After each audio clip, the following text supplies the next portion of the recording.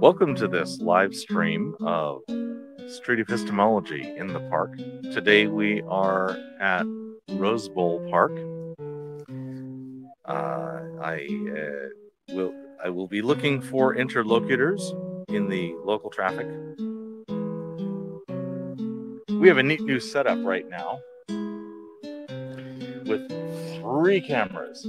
3, count them, 3 cameras. This is very exciting. I am currently sitting here with a fellow epistemologist, Quinn, from Quinn Questions, and also my dear, lovely wife, Kimberly, is helping us out. She has moved herself just slightly outside the wide shot. Wave your hand on the edge of the wide shot. Yeah, you can just barely see her. Trust me, she's right there. Anyway, so on this stream, we tried to move it to later in the day because we found that the walking traffic increased over time. In this moment, I'm going to switch us to a wide-only view. Maybe. Yes, a wide-only view. And I will change the claim from the live stream is ready to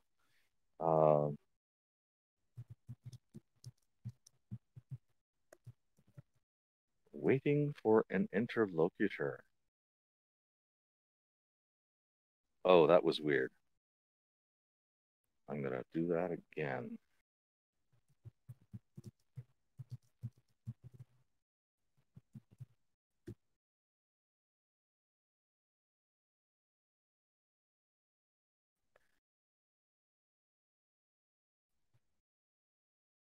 Very good. All right, so we are awaiting an interlocutor. In the moment, Ivy Elf asked Juggling Lessons if you could have anyone from the SE server sitting in front of you besides those present, who would you want? And of course, I don't mean in place of Quinn. I mean like right along the side. And my simple answer would be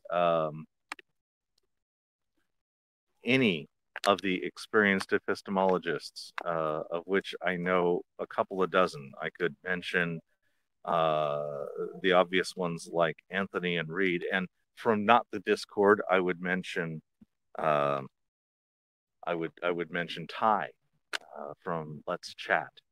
He's not on the Discord? He's not on the Discord. He's kind of not on Discord. I think he might be hooked into the thing.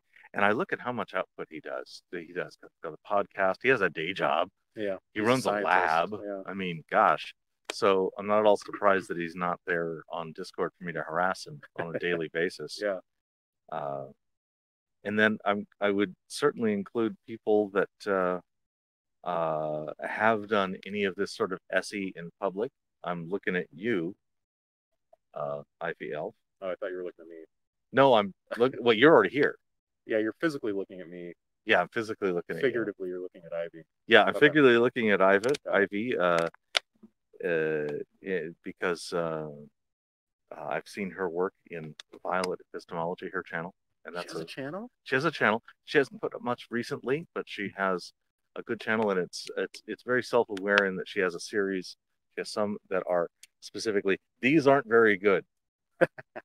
That's good. SEs. That's a good one. I didn't know she had one. I would love to have Liberty. He's got deeper discussions. Yeah, I've seen that. But he looks like Jesus. He does. Yeah. Liberty looks a lot like Jesus, and I've really liked his SEs out in public. That would be a good one. And Flash. Flash comes to mind of the people who can do epistemology on the spot and just he rocks. He's good. He rocks. That is far from a complete list. Those are just the initial ones that I thought of. IPL. Real Redding would be very good. Yes.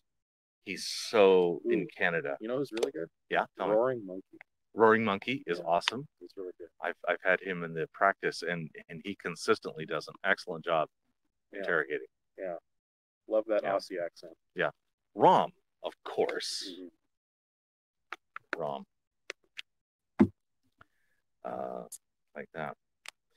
Yeah, so YouTube is apparently not working today. That's inconvenient. That's okay. We're going to ask strangers in the park. Strangers in the park, awaiting interviews. Maybe. Strangers in the park. Should I start harassing people? Sure. Okay. Sure. You harass people, and I will sit here and talk to the people in Discord. Okay. In general, I'm going to unmute the room. If anybody has... he's tied up.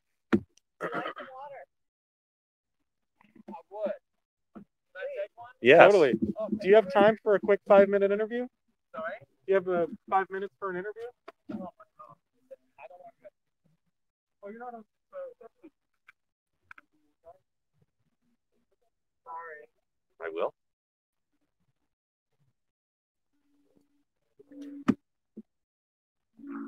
Okay. Yeah. Thank you. Thank you, Will. Thank you.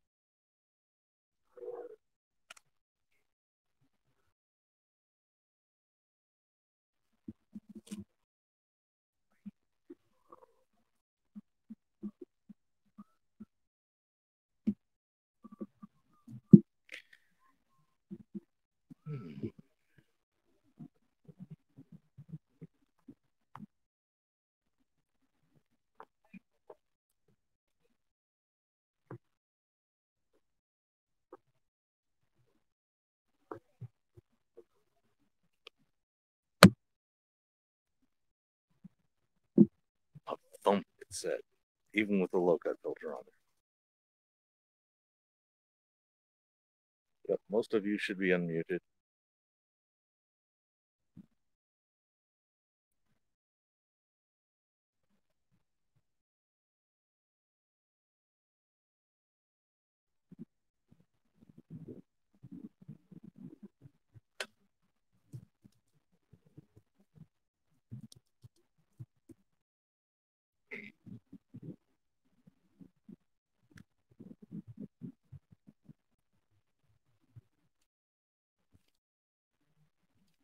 I will reset I'm going to reset Discord. This might take just a moment.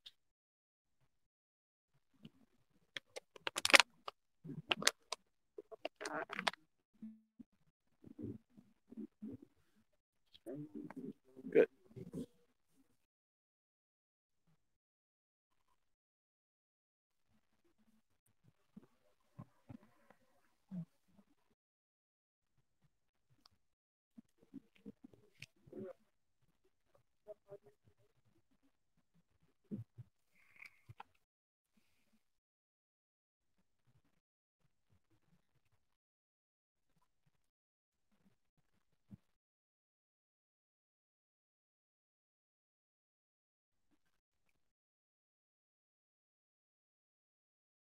Ah, yes. Thank you for adding the speaking source so that if somebody in Discord is speaking with us, their name will show up.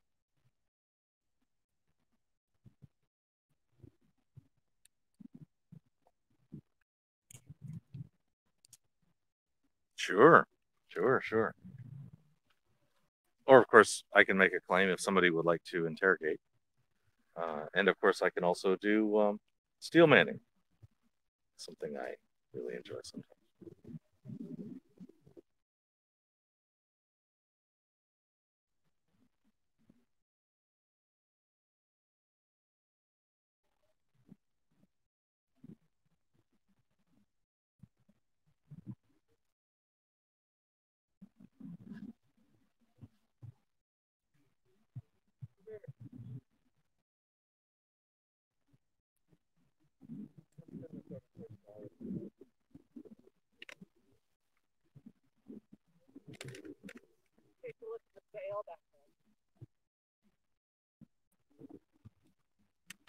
Oh. Somebody's got a...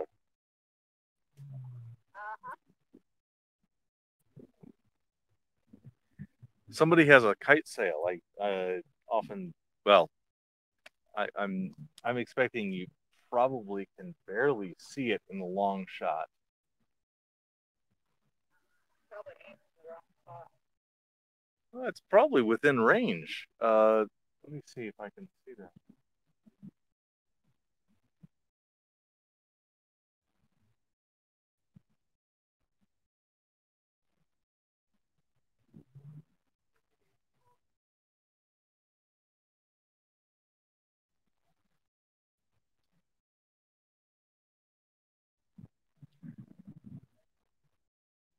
But it's really a long ways away. It almost looks like somebody who's going to do parasailing. And they're far enough away that I can't tell whether they have a motor on their back or not, or if they're just playing with their kite or parasail. The kind of kite that you would go surfing off into the ocean with. It's a significant size. The kind you can fly in.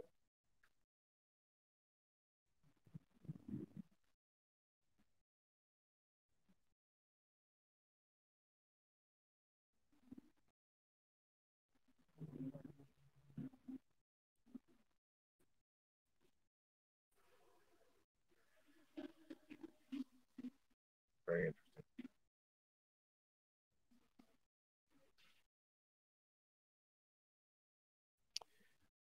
So we have 4 scenes in this park setup. I'll cycle through them just for anybody who wants to see it while we're waiting. Currently, Quinn is waiting for passersby who answer yes to, do you have a few minutes for an interview? So we call this one wide plus face-to-face. So I've got this camera, and then, let's see, I'm reaching around this camera. Yep, this is the one. Maybe we do better without me harassing people. I don't know. Who knows? That's how we got everyone last time, but so far people have been coming in for water. Well, I want them to come in for water, and if we get one out of every few that come in for water, we'll get a few. Yeah, it'll be fine.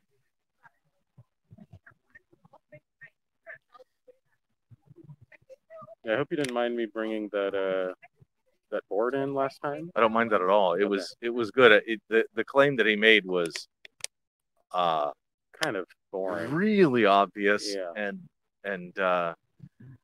the kind of thing where he's simply observing something happening with somebody else. Right. And this is interesting. Like Nathan from Abstract Activists. Yes. He spends a lot of that's time, another one that I would love to have here, Ivy. We're just going to keep coming up with answers to that question. Like rephrasing the words in the Ben Diesel survey, trying to get them as simple and provocative, maybe, or like as thought-inducing or as clear as possible, just refining them. And I think the words that you start the essay off with, I think, are often very important in what kind of claim they make. I think I heard you say like a typical one, I think, which is like, I'm looking for a belief that influences how you go about your day, or influences like something along those lines. And you said it could be mundane or grand or profound or whatever, just as long as it sort of like plays a role in your life. So I think that's, to me, can sort of trigger off something like that. Which, what did he say again? He said people go through mood swings. Yeah, and he, instead of getting mad at people's mood swings, he just smiles and laughs it off or something. Was I think his claim. Yeah, and go out on the bicycle and give him room, give him space to get back to normal. So that's the kind of thing that does affect your life, other people's mood swings, but it's not like a claim. It's like it's just a thing that happens in his life. It's not like a contentious belief. So I'm always, one of the things I'm always thinking about when I'm out here is just, how do I start this? Like, what's the best? I'm starting to say, like, what's the most contentious belief you have? What do other people often like disagree with you about? That usually gets interesting responses.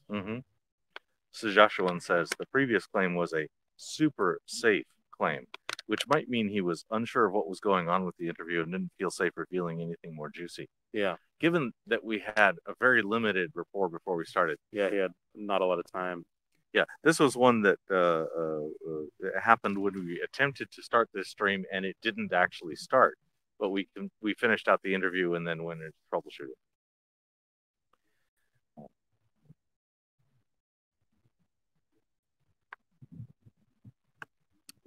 Mm-hmm. Yes. So daily. I think that was close to what you asked. It is very close. You added the word daily. Mm-hmm.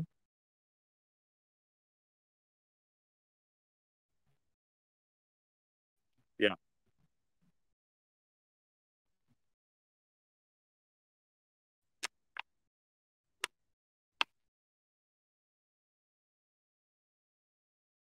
Yeah, that's my favorite one.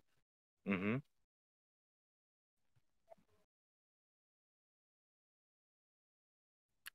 No bites. No bites. They did nod and wave. That was good. That's free water. It's Free candy is kind of pedophile vibe too. yeah. That's weird. Free candy. Yes. Yeah. Flash says daily is fine, but something juicy is better. Yeah. Something that others might not believe. That's good. What's something you believe that puzzles you? Why few others believe? Ooh. Do you have any beliefs that you might find uncommon? Or people are disagreeing with you? Yeah, those are the best ones Mm-hmm. in my experience. Oh, Halloween themed SE. Sure. I Sure, dig sure. it. Is it true that the veil between this world and the next varies in permeability due to the time of year? Wow, it's such a loaded question. Isn't that the Halloween, the All Hallows Eve? The whole idea of Yeah. Halloween was Spirits. spirits, and that there was a permeability of the separation between the worlds. Hard to say. I'm going to rotate through some of these fancy things. If I'm in the wide with the F2F, yeah, go for it.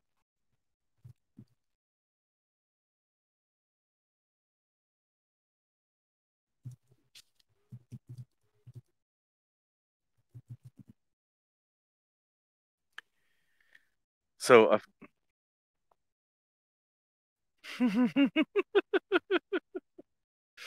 yes, we'll be very careful about that. So we have this wide and two up, where we could see one or the other. Then we have this face to face, focusing more in on the two. This is more commonly what we have for one-on-one SE, and a lot of online SE looks like this. Of course, not with such pretty external backgrounds.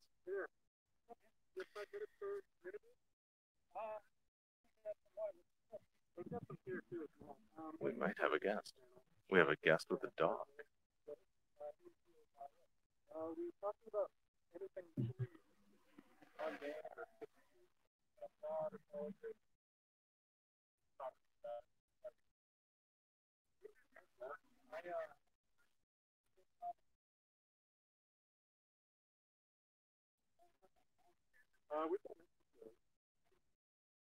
Excellent. Thank you, Joshua. That's working. Joshua.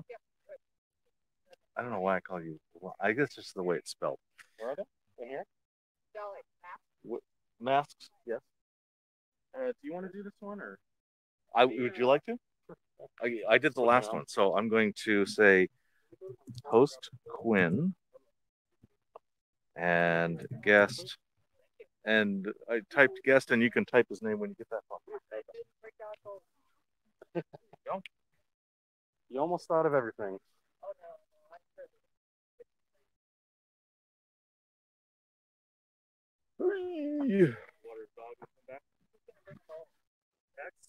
Both with a dot. My mic is hot. That's just the right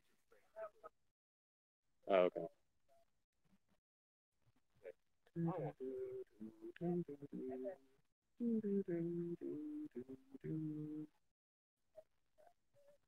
It's Christmas time.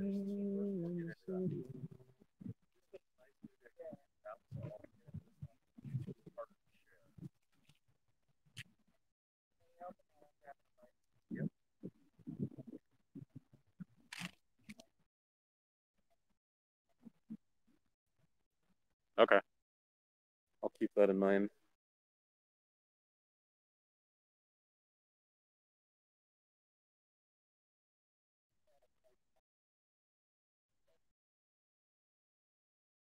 Hey there. Thanks for stopping, man. What's your name? Darren. Darren, I'm Quinn. Good to meet you. Oh, Are you cool being filmed? Yeah, We're live streaming. Okay, cool. What's the dog's name? Her name's Millie. Millie. Yeah. Millie Rock. She's super chill, but she's like suspicious. Okay. Hey there, Millie. Yeah. What's up, bro? Oh. She sees your food. That's Okay, guest.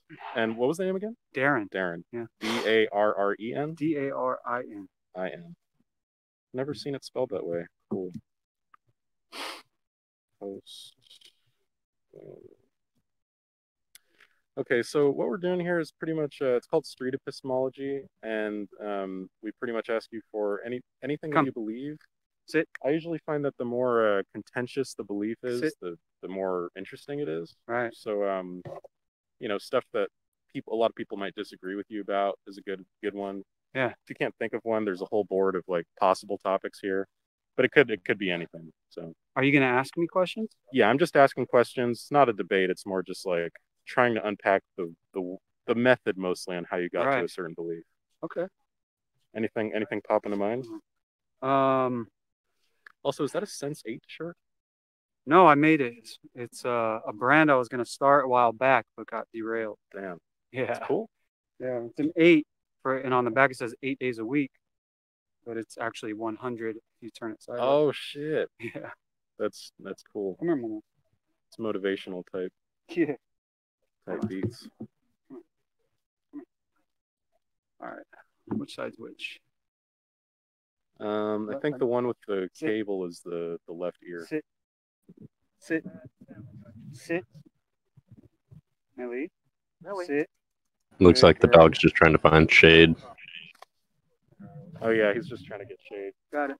There's going to be people on the internet talking. They might ask a question or two, but it's mostly just you and I. Got it. And we can go past 5 minutes, but it's just to respect your time, the 5-minute limit. Yeah, for sure.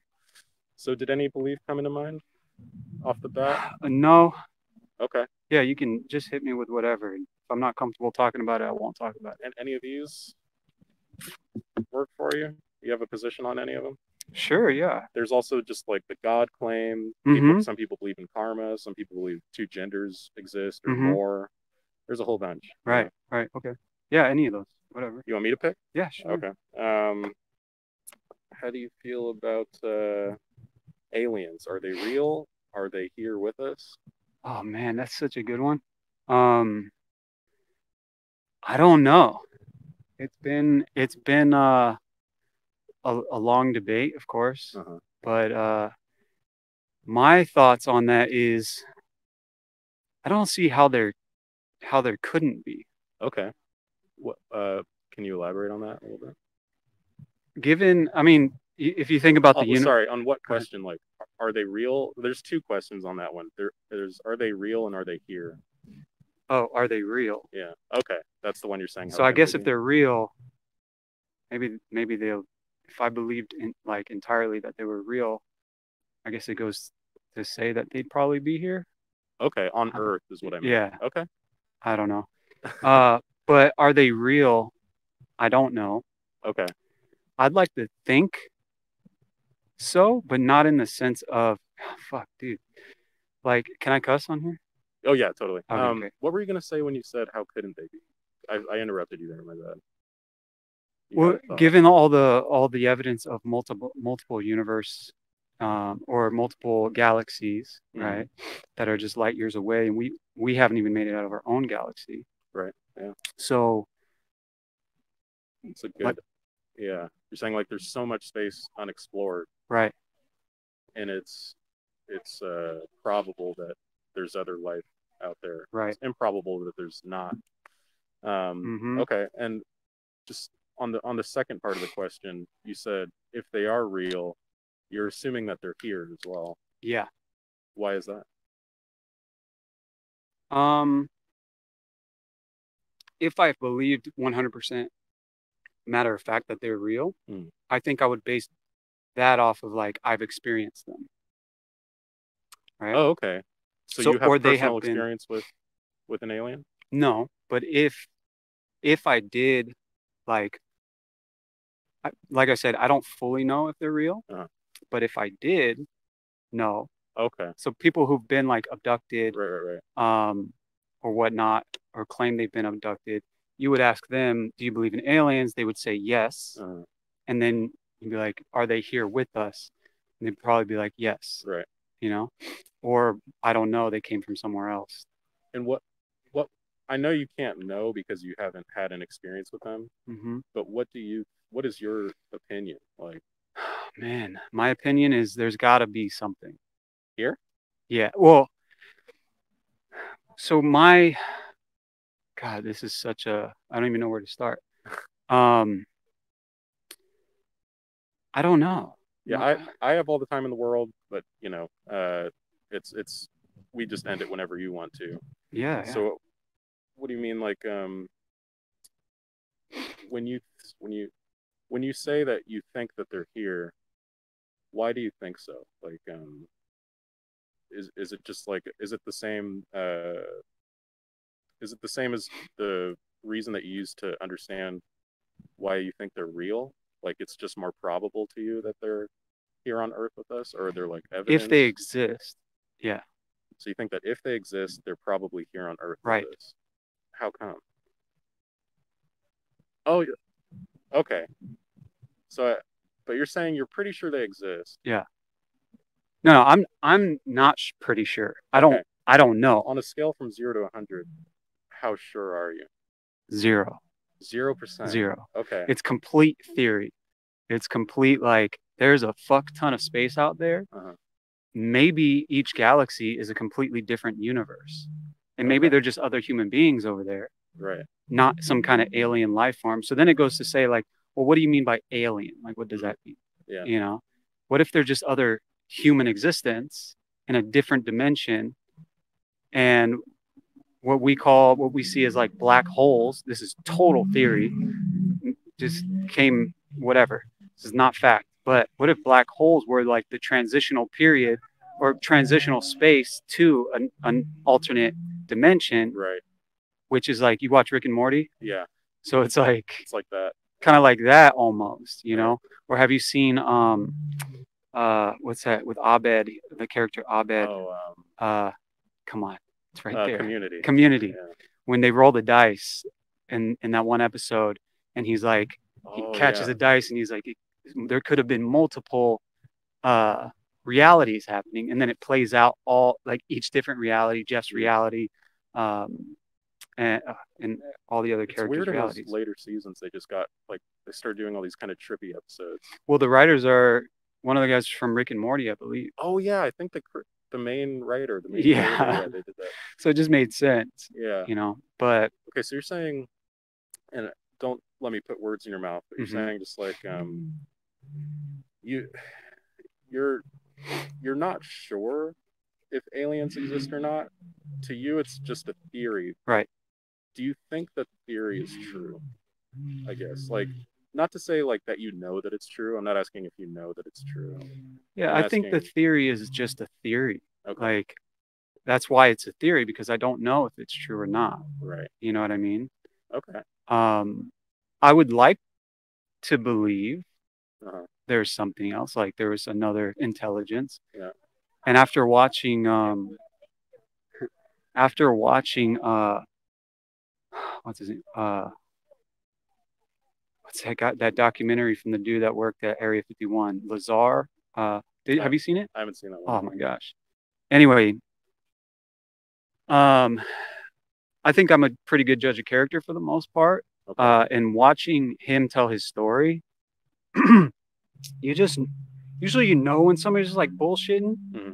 But this guy's story is crazy. Like, talking about working at Area 51, and the things that he experienced, and like technology that we have that isn't from Earth. Yeah, right. Like what? So there's like a anti-gravity device, and he talks about when they were giving him his tour when he was working there. He started working there. He said, "Touch this like orb type thing. It was metallic, or it looked metallic, whatever. I'm like, yeah, go ahead and touch it. And he reached out to like touch it and couldn't. It was almost like how you putting two magnets together. Okay, yeah. And he couldn't do it. Uh-huh. And he had never experienced technology like that before. Interesting. He's like, this is not technology that we have on Earth. Right. So for this guy to come out, he has nothing to win from coming out, right? And telling us. They erased all his history. They erased all his school credentials. You know, the government wanted to get rid of him, but he came too public. So they couldn't kill him. He's still alive? He's still alive. Okay. But they make his life a living hell. The documentary came out. I highly suggest watching it. It's on Netflix? Yeah. And I'm not a conspiracy theorist at all. You don't strike me as one. But someone in the chat was actually asking, could you clarify your definition of the word theory?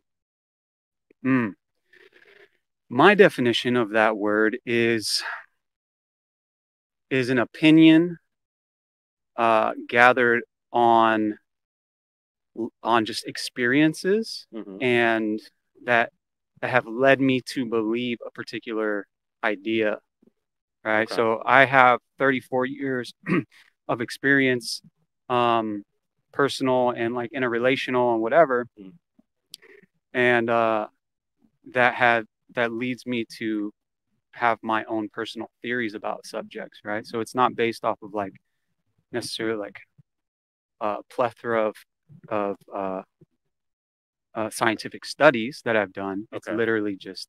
What is it based off of? It's based off of, like I said, basically an opinion. So when I say theory, for me... It's opinion. It's opinion. Okay. Yeah. So theory and opinion for you are like interchangeable in the way that you're using it. Right. Okay. Right. Which that makes me curious to know what the actual definition of theory is now. Yeah, I mean, it's kind of used in a lot of different ways. I think a lot of people, people distinguish between a scientific theory and like just a regular theory, like layman theory. Like maybe one has more evidence to support it, right? Or more like a peer review process or something. I don't know. Yeah, yeah.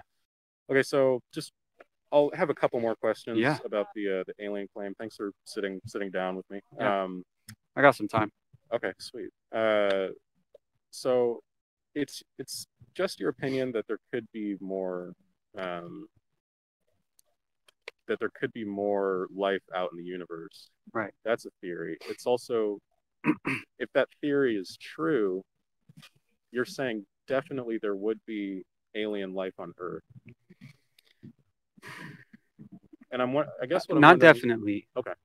Maybe that is what I said, but that's not what I mean. So to clarify back on that is, I wouldn't be surprised if there was. Okay. You wouldn't be surprised. Yeah. And is stuff like I'm wondering what would build that confidence, or I guess a better way to say it is like why won't you be surprised? Is it because of stuff like that documentary? Like, yeah. Okay. Yeah, so maybe something like that documentary, or have you ever just met like a really weird person? Yeah. You know, where it's just like, what was that? You know, could be an alien. Could be. Okay. I don't know. Highly doubt it, but anything's possible. Anything's possible, kind of thing. But yeah, I think it would be cool if that were the case. Okay, it would be cool if that were the case. Are you kind of hoping it is? Kind of. Okay. Yeah. So there's three things that I'm hearing. It's like there's some, I guess you could call evidence, like the documentary, maybe something you've read. Yeah. And then there's like just your personal experience with you might think you wouldn't be surprised if some of the people you met were aliens. Mm-hmm. And then there's also just the fact that you want it to be true. Right. Some people identify as that. Oh, that's true. Yeah, they identify as alien. Yeah. That's kind of creepy. Yeah. Some people would say that they're actually from Mars, or they're actually from another planet. Yeah, it's often the people who really look like weird. Yeah. You know? Or at least talk really weird. Yeah. Yeah. So I'm wondering how confident, and I'll explain the confidence scale. 0. Yeah. If you're 0% confident that aliens are here, that means that your you're not confident at all, you have all doubts about the situation. Mhm. So that's more like being on one side of the debate. I think 50 is the neutral, Yeah. and then 100 is like you're completely sure that they're here. Where would you be on that scale? 0. So you completely doubt that aliens are here? Yeah. Really? Mhm. Okay, because you were saying that you think that some people that you I met feel like might... they could be, Okay. but I doubt it. It's like Okay. I could go play the lottery, Yeah. but I doubt that I'm going to win. There's a chance I could win. Uh-huh. There is a chance, but I doubt that I'm going to win. You understand what I'm saying? Completely. That's kind of what I mean about that. Okay. Yeah. So So it's not necessarily black or white. That's It's about how confident you are that aliens exist. 1000%. Yeah. You think like it could be real. It would be cool if they were real. Yeah. But you highly doubt it. Yeah. That they're here. I mean. Yeah. Well said. Yeah. Okay. Exactly. All right. Is there anything that could increase your confidence that they're here? I mean, unless you reveal something to me right now that I've never seen. What would I have to reveal? That's a good question. I don't know. Like, what would take you from 0 to like 30%?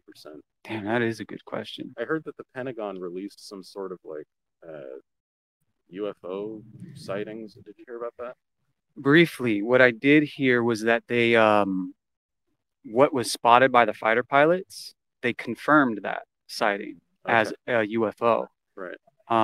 And I briefly just heard about that. I didn't look too much into it, but all I heard was that the Pentagon confirmed that.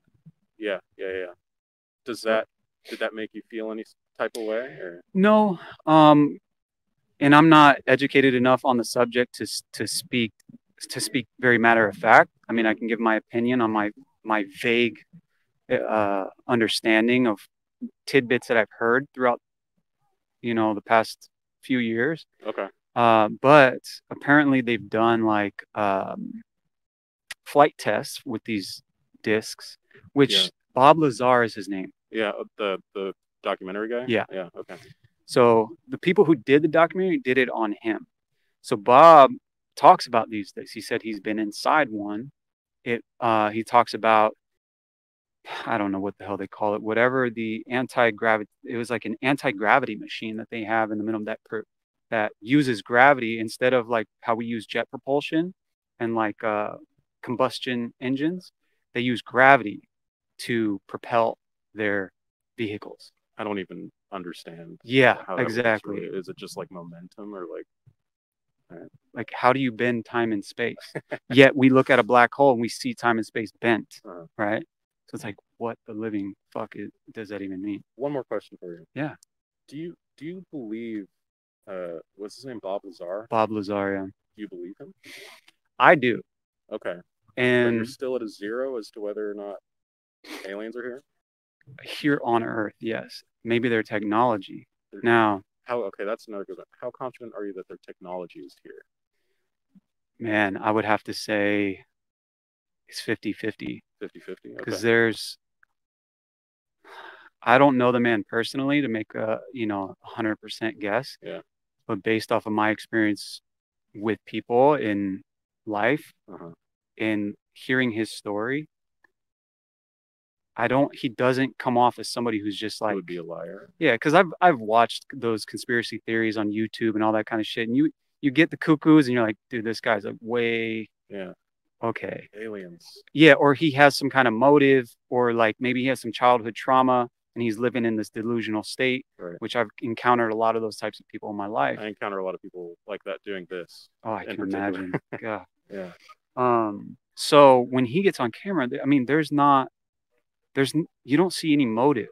The only motive that you might see is that he wants the truth to get out, because this is revolutionary technology that's being hoarded for whatever reason. And I probably saw this maybe like a year ago, so my memory on it's a little vague, or rough, but it's incredible. So as far as technology being here, I'm like 50-50. And then as far as aliens being here, my question is, well, being here as in like we have an alien or walking amongst us? Either or. Oh, man. I've also heard, I don't know how this actually got debunked. I'm not even going to say it. Okay. But that's fair. Yeah. Yes, like somebody came out and said that they have some extraterrestrial being in Area 51. Yeah. And then some shit happened. Then I did a little more research, and then turns out like this guy it was all like a ploy. Damn. Okay. But I was actually stoked. I was like, oh shit, maybe they caught like an angel or like some kind of spirit being. You know what I mean? Right. Yeah. I agree. That would shake things up in a cool way. Like it would be cool if it was real. I think it would be terrifying for a lot of people who don't have some kind of grounding belief or stake in reality, or in this reality, I guess you can say. Yeah. I've experienced things that threw me through a loop. Everything that I thought I believed was not true. Oh shit! Like what? Just my faith in God, what I thought I believed about Jesus, what I thought I believed about church and all that kind of stuff. And as you know, doing these types of interviews, that is a whole topic of discussion. Yeah, definitely. Which, I don't mind talking about. But for people who don't have some kind of like maybe faith or some kind of maybe like grounding in whatever this is here and now, to get an earth-shattering like, hey, like wake up call, like there's fucking aliens, bro. Right. And they look like, some MIB shit, what does that say to your reality? Right. Yeah, no, I think it would certainly, it would like unnerve me, it would make me a bit uncomfortable. Right. But I'm saying I think it would also be cool to shake things up in that way. Oh, for sure. And I think that's why if they do have technology, sorry to cut you off, they don't release it so rapidly because the world might fucking, we got a virus and look what they did to the fucking grocery stores. You know what I mean? Right. Imagine we come out with like a fucking alien. Right. What do you know what I mean? Yeah. So people, if we just jump to the iPhone 20 where we're like fucking doing alien shit. Right. Yeah. So people in general, I think, are, it's unfortunate, but like irrational. And the hordes, you know what I mean? I know I said last question before, but this is the real last one. Yeah, no, ask me. For people who don't have grounded beliefs in our reality, some kind of grounded belief that would really make them panic. Do you have such a belief? Yeah. What is that? That's a really good question. Long story short, because I know as soon as I say what I'm going to say, there's so much to unpack from that. But there's so much, I guess, stigma is the word. Okay. When you attach like a negative, it's like dogma, or whatever. But the historical evidence of Christ, that's what I find in his resurrection. Mm-hmm. That's what grounds me in this reality. And I've been to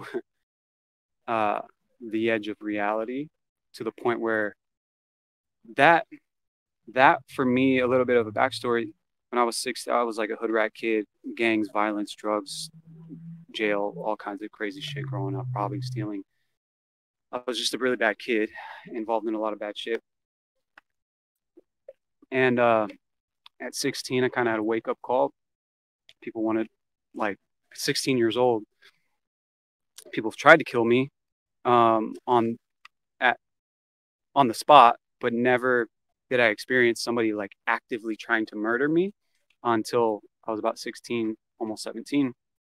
And kind of had a wake-up call, that kind of shook my reality. I was like, fuck, I'm going to die eventually, whether by the sword or by the sickness, right? So, or whatever, or an accident. That reality had never set in to you before someone was trying to kill you. Yeah, because that's a hard reality to think about. Yeah. Death. Yeah. So we just kind of live our lives as if it's not going to happen until it happens, and then we deal with it then. Right. So like for me, it was just kind of like, well, why do I have to deal with it then? Mm-hmm.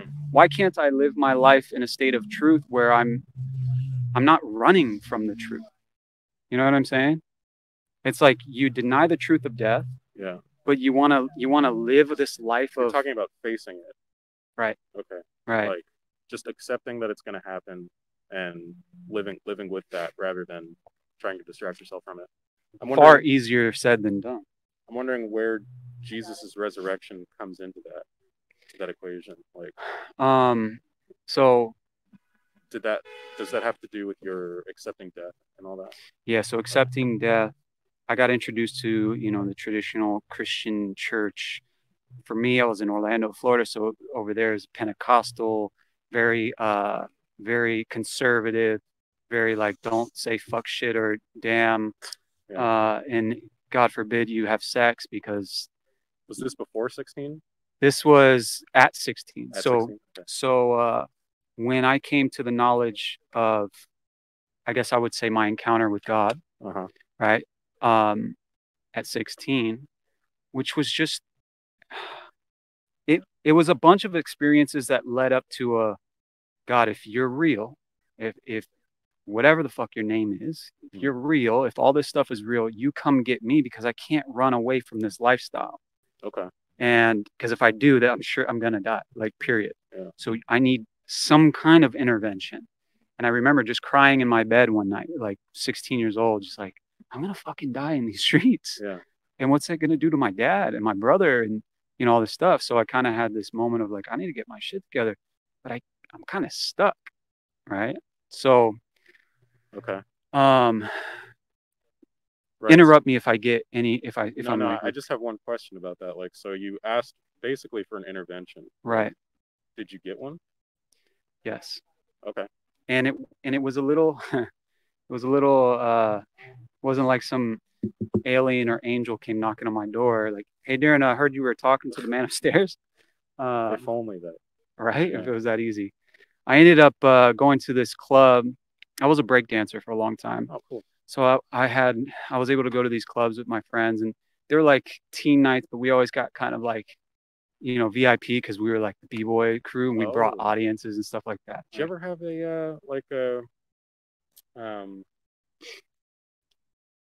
crap, I can't think of the movie. The dance-off movie?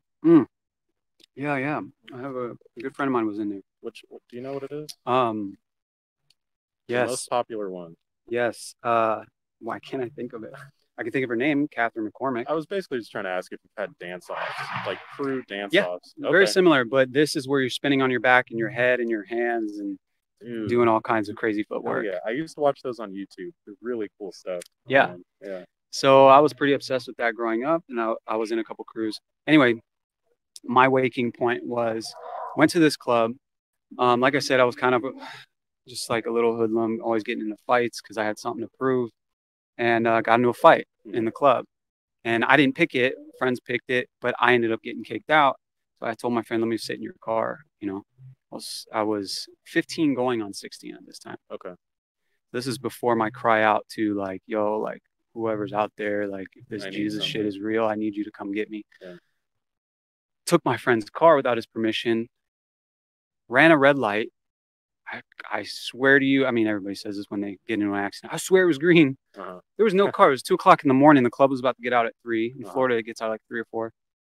I go, and there's no traffic, but this VW out of nowhere, like T-bones me, throws me into oncoming traffic, like this, whatever. I nip this other car. I'm like, holy shit! I flew into the passenger seat. I didn't have my seatbelt on. Glass hit me all in the face, was in my mouth, all kinds of shit. The guy gets out of his car, comes like, what the fuck are you doing, kid? Nothing happened to his car. My car was like totaled. It was like a C shape, although it still rolled. His car, the front bumper strip, there was like this black strip on it, popped off. Wow. That was it. His bumper didn't, or his hood didn't bend, nothing. He was fine. His car was fine. Your friend's car, which you stole? Basically. Okay, it was totaled. How were you? I was fine. I had a couple of cuts and stuff from the glass. All right. But so I get out. I was like, oh shit! Like, what am I gonna do? I'm 15, going on 16 at this time. My friend who let me use his car was 18. Come here, mama. You're gonna fuck everything up. You don't have like a license or shit like that. No license. I had long hair at the time. So anyway, all that happened. I tell my buddy, they get out of the club. I'm like, yo, I'm so sorry. Like, what do you fucked say? your car, bro. He's like, what the fuck? I was like, I'm so sorry, dude. I thought I was just gonna go. I explained to him. He's like, it's all good. It's all good. Long story short, fast forward. I thought I was gonna go to jail, but I didn't. I just got the ticket.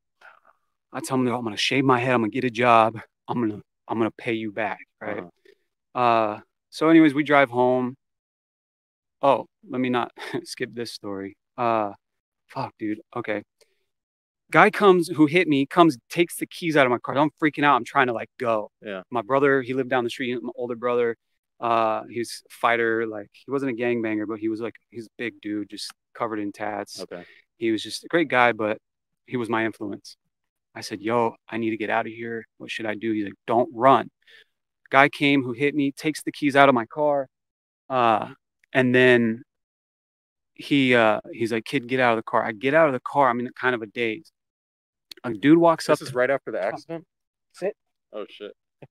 She just wants to play. Yeah. Hey, come here, Mom. Come here. Hold on, guys. Millie's going crazy. Good girl. Good girl. Sit. Good girl, Mama. The movie we were trying to think of was You Got Served. Good girl. Sit. You Got Served, yeah. That's what I was trying to think of. Okay. That's not at all what I was thinking of. Was it Step Up? Step Up. Step Up. Okay. Now it comes. So, long story short, random dude comes out of nowhere, hands me a knife, grabs my arm, puts a knife in my hand in the middle of the street. This is right after the accident? Right after the accident. Guy came, took the keys out of the car. I'm like, I get out of the car like, well, fuck, what am I going to do? Dude comes up out of nowhere just before they let out the club. And come here. Sit. Good girl. Sit. Good girl. Stay. Good girl, Mama. Good girl. So I was like, I didn't know. I'm just like autopilot. I grabbed the knife, right? I'm holding it. He's like, yo, go kill that motherfucker. The one who... Some random dude. Random fucking guy. And I'm like... And I look at it, I'm like, what the fuck? Kill the dude who hit you? The dude who hit me was on the phone with the cops down, like, from here to the concession stand right there. I'm in the middle of the street right here, like... Random dude comes up, hands you a knife, tells you to kill who?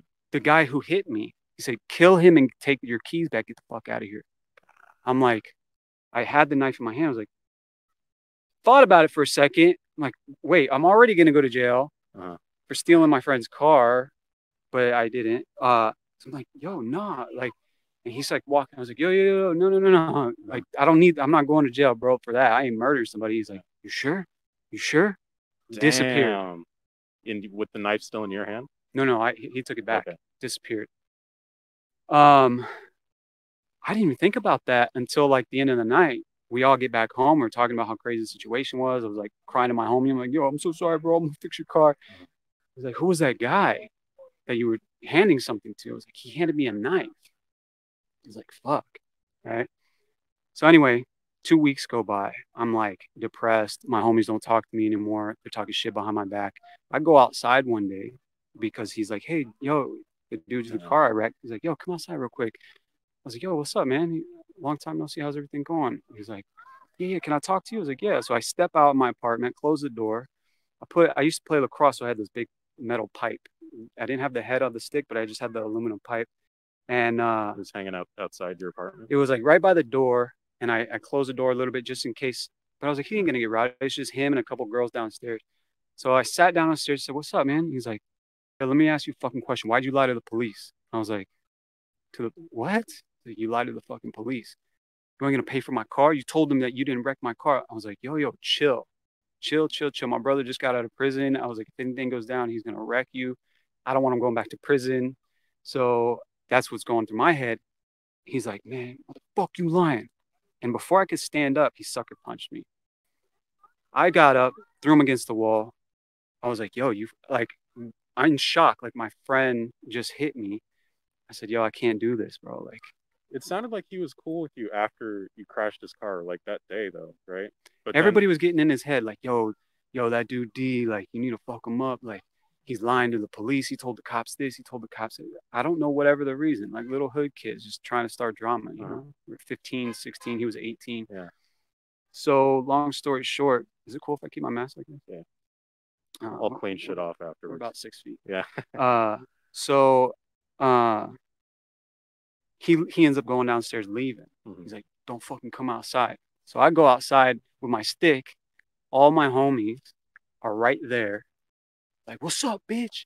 What's up, pussy? Blah, blah, all this stuff. Yikes. I'm like, whoa. These were like the homies. Like, bro, we did some crazy shit together. Now, like, all of a sudden you want to beat my ass because, like, for what? Right? So fast forward, my brother shows up. He didn't like that. I had this whole fucking swollen. So they jumped you? He sucker punched me. They never got a hold of me because as soon as my brother came home, like 30 minutes later, he went out there and like, you know, my brother's massive and he was a bouncer in Florida. So all his friends were bouncers. He had like 3 of them who lived in the neighborhood. So he grabbed them. They were all sitting at the swimming pool. He surrounded the swimming pool with 3 of his friends and scared the shit out of them. So he's like, they'll never fuck with you again. 2 weeks later, they start acting cool with me. I was like, what'd you tell him? He's like, don't worry about it. Like, just know that they ain't going to fuck with you anymore. So like, all right, cool. But I ain't got friends anymore. Right. So this was after I kind of had that moment of like, fuck God, like if God or Jesus, whatever, right? Somebody come and get me. But what led me to that point, so that was a transition period, right? Yeah. What led me to the point of even praying that prayer was all that. Was we used to buy weed from this guy in Florida. He lived in a motel. Crazy looking cholo dude. Like tatted. He wasn't Hispanic at all. He was white. Tatted head, bald, dickies, like face tats. He had like bullet hole tats all over. Craziest looking motherfucker you ever. But only one person can go on there and buy weed from him. And funny story is Queen Latifah's cousin. Me and him were like best friends growing up. So he was actually my neighbor. Yeah, it's crazy. So he was my neighbor growing up for about 6 years. He was like an older brother to me. He always protected me and like he would just handle my dirty work. I felt bad on some things, but on everything actually. But anyway, he goes to buy weed. We see a hot girl upstairs. Mind you, I'm 15, about 15 at this time. And this is a little bit of backstory before they all turned on me. This was before they jumped you. This is before they jumped. So they go, I'm like, damn, yo, we saw this girl above our drug dealer. Yo, what's up? So we went up there, knocked on her door. Yo, come out. You know, I'm with my friends trying to be all like, that's bold, dog. Super bold. So I'm like, yo, where's that? A dude opens the door. We don't give a fuck. And of course, like, I was always a soft kid. I was a fighter, but I always had a kind heart. But my homies, they didn't give a fuck. So I had to be that too. So the girl or the dude opens the door. I was like, yeah, where's that girl that was here? You didn't give a fuck who he was, boyfriend, husband, nothing, brother. He's like, yo, y'all need to leave. I'm like, the fuck? And my friend Adrian, dude from New Jersey, like hot temper Puerto Rican guy, just was like, yo, what the fuck? I was like, oh, here we go. But I had to buck up too because I'm with my friends. So he's like, close the door. How many are you? There was about 5 of us. Oh, okay. 5 or 6 of us. Ty is in downstairs buying weed. So we finally come downstairs. We're like, come down, motherfucker, come down. Long story short, he's friends with our drug dealer. Calls our drug dealer. Dude comes in and says, yo, what the fuck is going on? Ty comes out, walks downstairs. He's like, yo, we need to get out of here. This dude's pissed. And we're like, fuck you. Back and forth. The drug dealer pulls a gun, points it at me. He's on the 2nd story. He's like, you're on the ground? I'm on the ground. My homies are in the car, just kind of hanging by the car, like, fuck you. It was me and my friend Adrian right here shouting to the 2nd story. I'm like, what, bitch? What? The drug dealer comes out. What the fuck, bitch? You about to die tonight. I'm looking at the dude upstairs. I thought the drug dealer was on our side, so I wasn't even paying him attention until I heard the metal. I was like, oh, shit. And he pointed at me. I looked to my left. My homie Adrian's gone. Like, go, get in the car, get in the car. I was like, oh, shit. He's like, what's up, bitch? You about to die. I'm like, yeah, I think so. Right? He turns to run down the stairs. And as soon as he turned, I was like, go, go, go, go. He took the gun off me. I was like, get in the car. I jumped in the car, all piled in the back seat. And we took off. And it was kind of in that moment where, and that wasn't the first time I had a fight in the mall that this dude pulled a knife on me and tried to stab me in the middle of the mall. Got jumped, all kinds of crazy shit. But in that, I think my older brother found out. He's like, "Yo, you need to chill," you know. Oh, he came in and saw all these stolen radios and car parts in my bedroom. Had a table like this and a blanket over, and I just robbed cars at night. So my brother found out about that, and he saw my stolen car parts. And was like, "You need to change your life, man. Dad is worried about you. He's too scared to say anything." So it was like that instance, my brother correcting me. I was like, "Yo, I'm really gonna die like this." So that led me to like that think about like, I'm gonna fucking die one day. Like I said, either by the sword or by the sickness, or just old age. You know, that's what we hope for, right? Yeah. But I got to make a change. I can't keep doing this. This is what I want to fucking do. And it just kind of dawned on me, like, okay, cool. Then what the fuck is after this? What is after this? And if there is like this heaven or hell or whatever, I don't want to be separated from the one who made me, if that's even a thing. And if it is a thing, well, I want to know the one who made me. Who are you? And if you're there, do something to get my attention. Whatever you have to do. I was like weeping. I wrote it on a piece of paper. I put it under my bed, and then all this crazy chaos started happening. I lost all my friends, and the only friends that I had were this Christian dude who was like, he used to be a crazy pothead, which I'm not against smoking weed, but he's like, "I want you to meet somebody, come through." It's like, "Yeah, dude." I called him because he was the only dude in school. He used to be a pothead, turned crazy Christian, like the dude that he'll approach you and be like, "How's your relationship with the Lord?" I'm like, "Yo, don't fucking talk to me." In high school, he was in high school. That's crazy. Well, he went from like crazy, like 12 blunts a day to like preaching Jesus. Yeah. You know, so you think like, what the? Don't drink the Kool-Aid, bro. Insane right there. So long story short, he was the only friend I had, right? So I was like, "Yo, Luke, like, what does the Bible say about this?" You know? He's like, "Well," and of course he told me, "I want you to meet my friend Lewis." And he's this ex-gang member, like whatever, turned Christian. Yeah, cool, whatever. I met him. We went to church. It was cool. A couple things hit me. At the end of it, he just kind of was like, "Yo, I just want you to know I'm not here to preach anything to you, but God has a plan for your life. And there's something special about you. Just know that." And I was like, "All right." And I just knew. Oh, and he goes, "Not many people know this, if any, but God watches you as you cry yourself to sleep at night." And when he said that, I mean, I had like a bold face, and he was kind of like prophesying over a couple of my friends, like B-boy friends that I brought to church with me that night from my school. And they were like, "Whoa, that was crazy." But when he got to me, I was like, "He ain't gonna know this." Right. And as soon as he said that, like he paused and was like, "God wants you to know that he watches you while you cry yourself to sleep at night, and you're not alone. He's been with you since you were born." And I just was like, you just know when something was like, you can't argue with it. Yeah. I really feel that, because I had a similar experience in my like, and I've kind of gone back and forth between believing and not believing and all that stuff, but there was someone who just kind of hit my situation on the head when I was going through a lot, and that was the main thing that sort of made me like look more into God and all that kind of stuff. But, so wow, that's crazy, man. So that was for me the experience that I had. It was in that moment that he said that. All this other shit was leading up to that. That for him to say that, it was like, I'm creating all this. You know, you see those painters when they splat shit on the paint, and then they do like one little thing, and it's like, oh, now fuck. It makes sense. It tied it all together. Right. It was almost like God was orchestrating.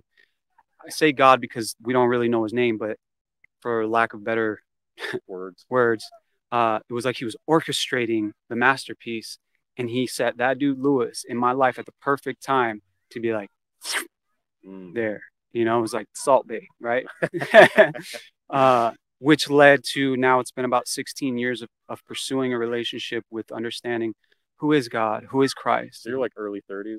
34, yeah. 34, okay. Right. Cool, man. So that is my foundational, that's where I find my foundation which has been shaken multiple times, but has never been obliterated. It's been like, and I think it has been shaken by God Himself. Well, I'm really thankful that you sat down with me and told me this story. It's a really good one. And I think I've taken up a lot of your time. No worries. I really just do have one more question. Yeah. You said it's never been obliterated, but it's been shaken. Is there anything that could obliterate it? Like, is there anything that could like make what you think wrong, or prove you wrong in any sense, like, or even just sway you a different way? Evidence and experience. Is there anything? I'm sure if there was another experience that is more true than the experience of the words of Lewis. Okay. That makes sense. Hey, thanks, man. I would shake your hand, man. but yeah. No worries, good dude. talking to you. Yeah, I appreciate it. Where can I find your stuff? So it's gonna go up on this guy's channel. His name's Juggling Lessons on YouTube. Okay. Yeah. Rad. So yeah, this is like a 4-hour live stream. And yeah. Juggling lessons? Juggling lessons. It's right here. So you could just take a picture of it if you want. Yeah, I will. Awesome, dude. Well, it was nice talking to you. I appreciate it. All right. Good. Thank you. So let's go to wide only. Okay. Are you headed out, or? Yeah, she got her. Actually, we might just take a couple laps or something again. But... All right, Millie. Thanks for chilling. See ya. See ya, brother.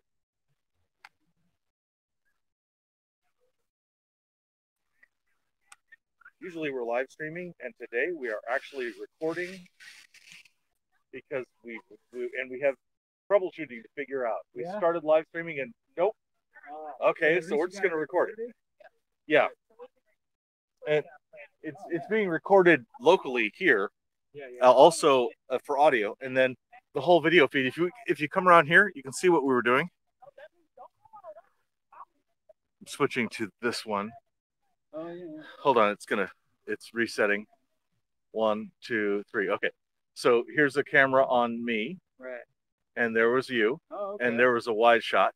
So Doggy got to be in the whole thing. Oh, shoot. And that's the scene that we were everybody recording. will see how she was losing her shit. Oh yeah. Oh yeah. Awesome. Well, and the Doggy is very welcome. Yeah. Awesome. Yeah. Yeah, man, this stuff is great. If you will literally just melt right on the stage. Yep. With all that. Yep. There was somebody else was doing something like this recently, and it was really inspiring. I love these things. People need to That's why we're doing yeah. questions and share. We have become so polarized. Oh. A big part of my goal, I will measure success if I can measure any difference in polarization that comes from this kind of work. Right. Yeah, that's well put. Yeah, and when you ask me about my faith, of course, people who say talk about Jesus or whatever, those are some of the hardest fucking people to talk about. Yeah. So as soon as they say something like that, that's why I kind of preface the way that I do. But it doesn't matter what you do. We have to have this conversation. Is this one yours? It could be mine. Okay. Yeah. You take it, please. But it's great, man. I'm gonna look it up. And I appreciate it. Where are you? Hey there. We have chicken in there to eat, so she completely knows that we have chicken. And ironically, we also love chickens. The feathers on her hat are from our pet chickens. Yeah. Okay. You ever eat chicken in front of your chickens? Yes, I do. And I'm painfully aware of the irony.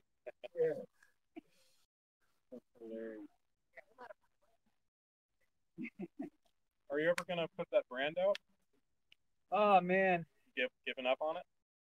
Dude, I have ideas for days. Yeah. I have this one. I have another one called Your Club Sucks. Your Club Sucks? Yeah. I like that. I had another one called Pirates and Hooligans. It was more like higher end.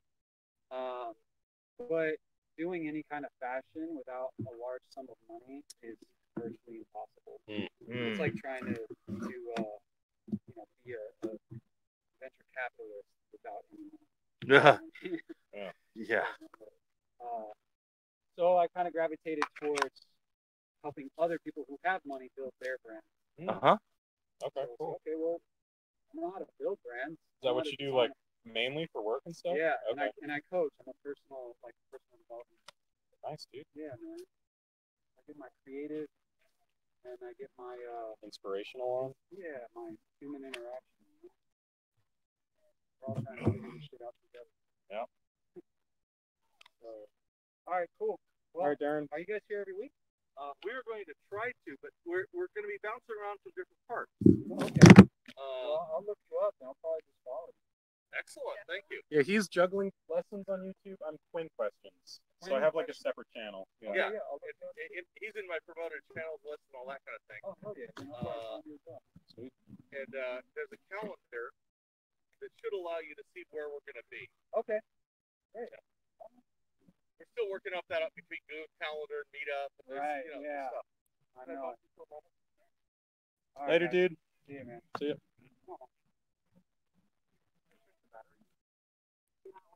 Move this a little bit. But it's cool one-handed. That's what I figured out. Yeah, figure out how to haul it. Good. I know. Oh, long as what we're here for. Well, Yeah, you're long building as rapport. point. Yeah. I really enjoyed it. I just wanted to make sure that you got another session in at least before it got dark. We're getting people talking to us. That's a plus.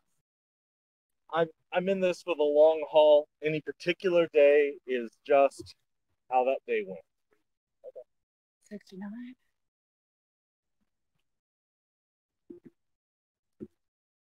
$80, $81. So far that one's still low.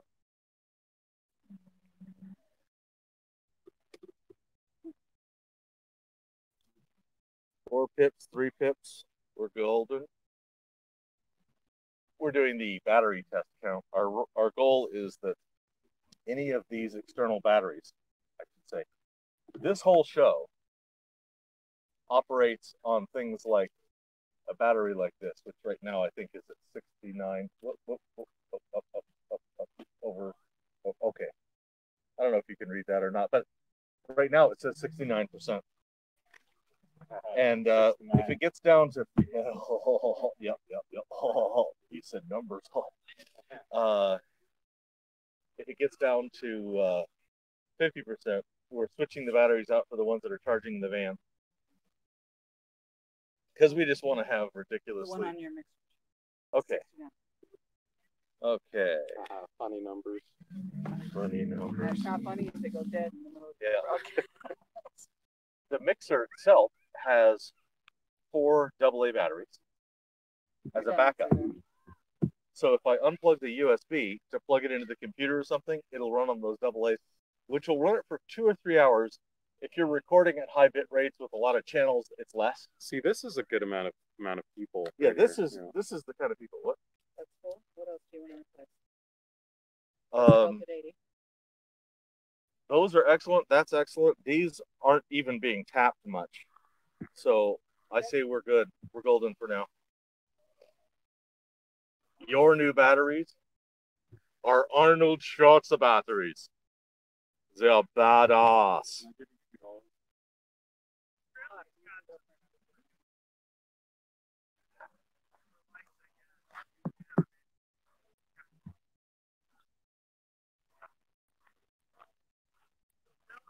We brought extra chicken.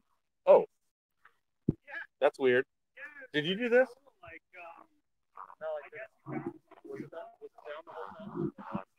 I don't know. I just noticed that it was. I think it was. Oh my!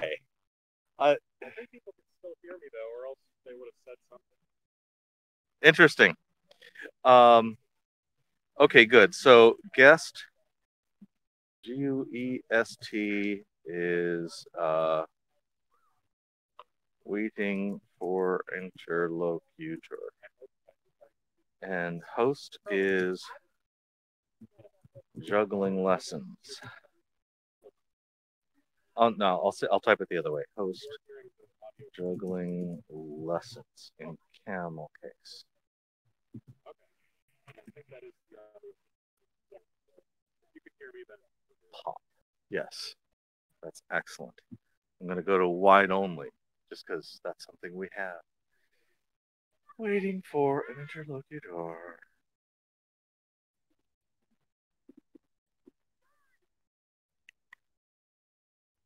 Good, good.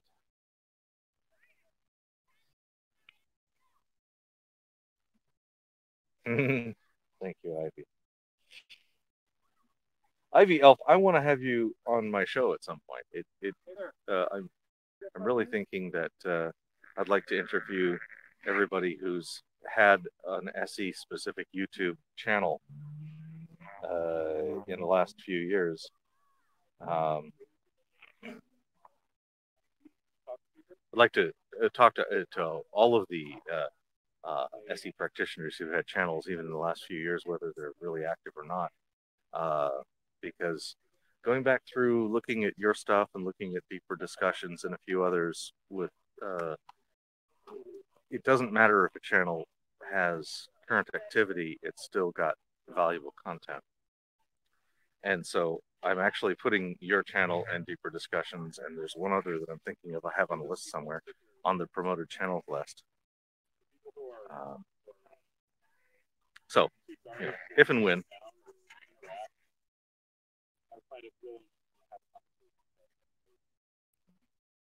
Mentions. Oh, we just practice. That could be good. Yeah. So I think Quinn's mic was down, was actually aimed down, which was weird during part of that, which means I'm surprised if it sounded any good. But Kimberly didn't notice it was really bad on the headset, so maybe it fell down after. I don't know.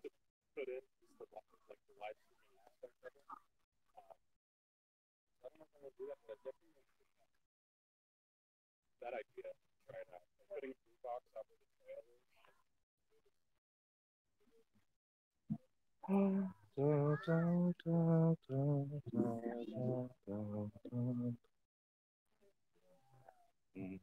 Oh, nice Model Y. Yes, I do Tesla watching. If there's a Tesla that goes by, I'm interested. If it's not electric, I'm like, meh, don't care.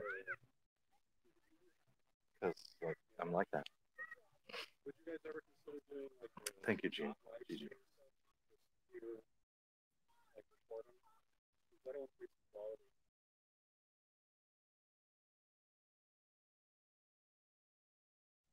Sorry, I was hearing you say something that will increase the quality. What? I was just wondering if you guys would ever do a non-live stream session. Sure. Okay. Yeah. Completely happy to. That would increase the quality of like the finished product. Yeah. The post-editing cost in hours. Not worth it. It's how I was planning to do my show. But then FK talked me into doing live streaming and said, hey, you know, the number of hours you're going to spend and the quality you're going to get, look at the trade-off, try it out. And, oh, man, did he move my confidence. Okay. And it's just, it's a trade-off thing. It's not a yes, no. Obviously, when Starlink gets here and we have one of those sitting on the van and we have Wi-Fi of awesomeness, then that'll be different. Too big of a different quality anyways, even in live stream. Yeah. Right, that's what I'm saying is the live stream won't have a significant trade-off. Now, this kind of show I also see as having a 80 or so % of the value is in the audio. Yeah.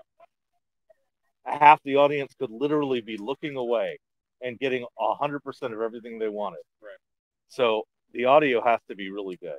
Yeah, I noticed in the first video it was like choppy, cut out. So, but yeah. Hopefully it's better this time. Yeah. This is a bit pioneering. Previously, this kind of thing hasn't been done live on. It's either live online. Right. I've seen Anthony do it live sometimes. Not with like this kind of tabletop setup. Yeah, Anthony stands. Yeah. He really likes the standing thing. And Reed likes the sitting thing. And we're using Reed's kit, so we're sitting today. Yeah. I could totally see myself standing in the future.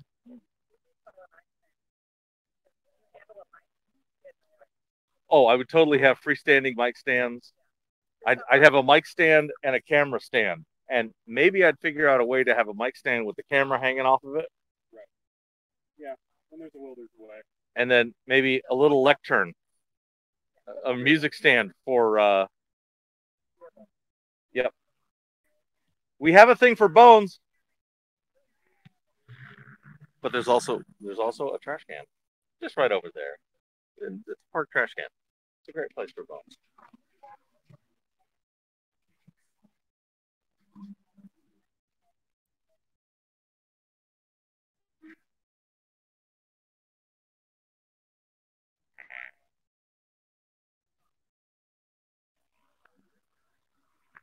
Our cameras that are operating through this remote camera website application doodah that Ragnar suggested have been very stable as far as I can tell. What's been stable? These camera, we haven't had to reset these cameras in a couple of hours. They've been very stable. Because of the tape and stuff? I mean that there's been no dropouts. Oh, okay. I'm surprised that Discord hasn't caused a reset.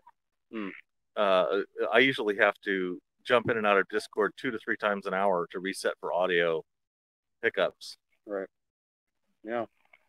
Yeah, I was gonna say. Yeah. Is FK still here, or is he sleeping? Oh, I hope he's asleep. What time is it for him, Dina?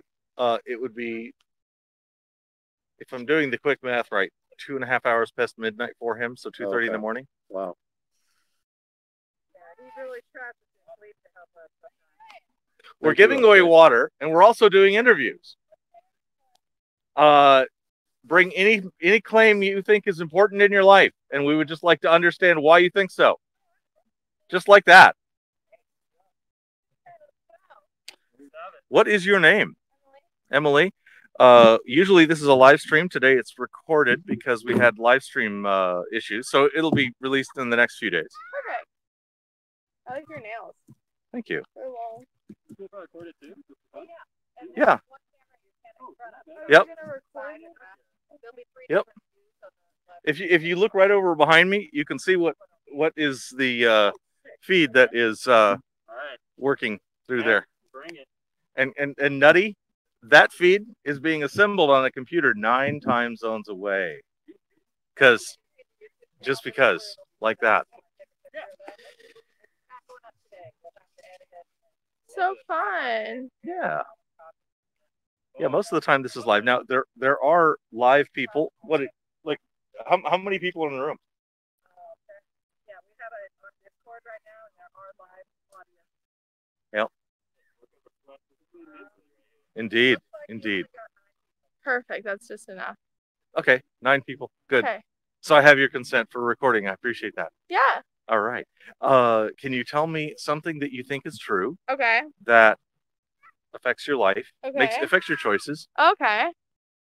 and you can put this on to hear yourself better. Is it sanitized? I did wipe it down with one of these Okay. between each person. Wow, this is so. Wow, I've never heard myself on a. Oh yeah, On a these are mic. really nice mics. Hello. Hello. Hi. Hold on. Hello. Hello. We'll turn. Okay, we'll leave that knob off. I would say that I would argue the belief of Jesus being the Son of God. Okay. Okay, so we're going to go into religion. Mm-hmm. Jesus is the Son of God. Yes. Okay. The first thing I like are definitions. By Jesus, I assume you mean the one from the New Testament talked about in the Gospels and by Paul. Correct. The one that about 2,000 years ago, give or take. Just about, yes. And was crucified on a cross and was buried in a tomb and resurrected on the third day. Not Correct. after 3 days, but on the third day. Yes, you're so knowledgeable. Well, I grew up in a fundamentalist Christian missionary school, so I love that. So I started from that position. That's rad. Anyway, but enough about my position. Yes. So that's the Jesus. Yes. And what does being Son of God mean? So he is basically like, we believe that Mary, who was just a woman, basically gave birth to Jesus, and God had impregnated Mary and from like basically from heaven and gave Mary the son who was like the Son of God. Yeah. So God caused Mary to be pregnant. Yes. And Jesus was the result. Yes. Okay. How do you know that? Is that just from Luke? What? Luke or Matthew? Well, I don't know in the Gospels where does it talk about that? Yeah, we don't know. That's okay. Yeah. I guess different Gospels it just, it gives the story of the birth, so it goes from Matthew, Mark, Luke, John, all of them, they all talk about it in different forms of how they saw it, but yeah, that's just the belief. Okay. Oh, what convinced you that this was true? I had an encounter with God where I felt, basically I grew up Jewish and until I was about like 13, and then I was put into a church environment just because my family couldn't, that was just like what they did to like take care of me basically. And then I just did live my life. I was just a normal person, never thought about religion, always knew there was a higher power. Believed in like the universe, stuff like that, believed universe, like the law of attraction, universal power, what you give into the world you take back, positive mindset, all that stuff. But it never was like good enough. Like I felt like I never achieved what I wanted in life, or things weren't happening. And basically got to this place in my life where I just was seeking peace so hard and I couldn't find it. And it led me to kind of go deeper into my religion and figure out what I believed. And I just had an encounter with what I believe is God through Jesus, through the Holy Spirit, which we believe. Yeah, the Trinity. What does that encounter look like? What was your experience? So for me, it was like I had this moment where I was like just living in a lot of like angst or anger or depression or anxiety or fear, just a lot of turmoil in my heart. I have so been there. Yeah, we all have, especially with the pandemic. It's pretty crazy. Oh yeah. And I just didn't want to feel like that. I didn't feel like I needed to feel like that anymore. So I put myself in a place where I was open to Christian faith, because I had been open to other faiths like Buddhism, all this stuff. I was like, you know what, none of that stuff has given me like this full peace that I know is available. And I opened the Bible and I just had this like overwhelming sense of love and peace, like more than I had ever felt in my life, more than any song could give you, any hike or mountaintop or even having sex, like anything more. Like that was just the most peace and love that I had ever felt, and I couldn't go back. So it was an outstanding experience. Yeah, it was almost like I've done like psychedelics and stuff, and it was even like greater than that. Okay. Yeah. Even better than LSD. Yeah. Cool. All right. Indeed. He knows everything now.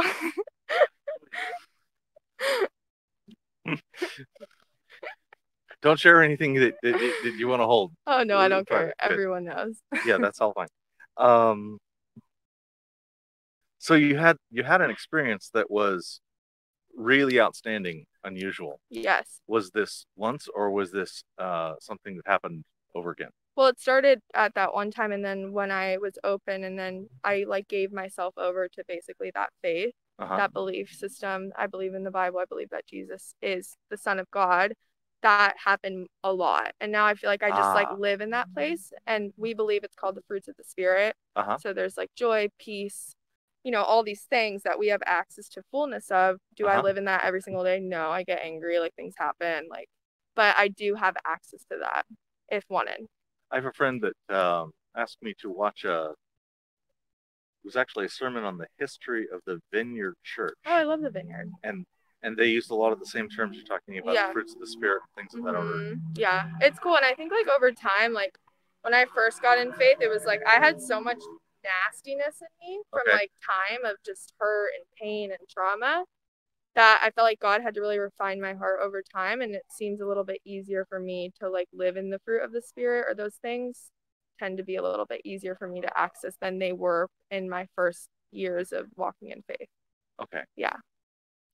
Yeah, that's it. Okay. So if I had somebody who was from a different religion, yes, I love who that, reported that they had essentially the same experience. I'm Yeah. just going to take your experience and I'm going to cross out the smallest amount of detail that I can totally, and make it theirs. yeah. Should I know the difference between yours and their experience as to what they should conclude from that? I think that for me, like my faith is so certain. Like I have no disbelief at all that what I believe is not real. And what in my experience, like I totally. So your needle's right there. Yeah, you can't take it away from me. I can see the needle. Yeah, needle all the way to the end. Okay. So for me, holy crap! There's 100 cyclists just went past. Really fast. Okay. So sorry, slightly distracted. With my experience, like I have talked to people. I literally had a conversation with someone who was like agnostic yesterday, and he's experienced similar things. But for me and my faith, like I feel that that is the only way to experience the fullness of life is through Jesus. That's just like my belief. So I don't know. So I can't argue what someone else experienced, but I would also question, have they even tried to seek out any other like source, basically? Like, have they ever tried to like have access to Jesus in that way too? Interesting. Yeah. Yeah. Which I did an interview with a fellow who was a very devout Muslim. A few weeks ago, and I love that. And he was as certain as you are. Yeah. And the story was similar, although in his case he used a lot more philosophy to cover some of the whys that he believed some of the details. Yeah. So his argument was mostly philosophical and partially experiential. Cool. How should I choose between? Because in his case, yeah, he would deny the divinity of Christ. He would say Christ didn't die, Christ was removed, and they have a different story in the Quran. Yeah. About it. Yeah. And that Jesus would be a prophet rather than a divine component of the Trinity or something. Yeah. I have a friend that's like Muslim, and I love their culture. I love their religion. I don't have a solid answer for that. I just think that for me, it's like I would have to like connect with that person and hear like who they are and what their heart is. For me, I really like judge or like have an opinion based on like the fruit of their life. Like how is their life, not like financially or like this or that, but like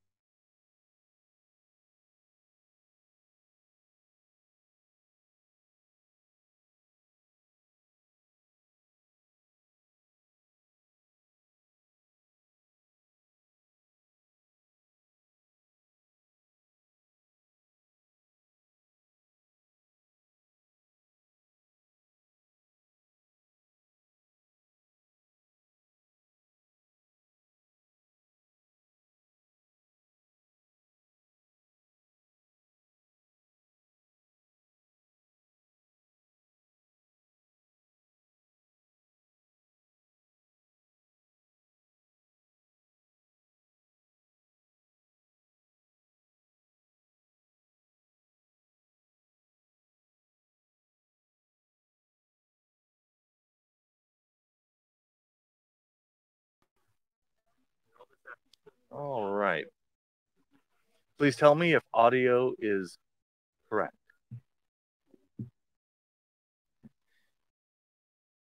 Yes. Audio good. Also, what did you hear last? And we'll pick it up from there.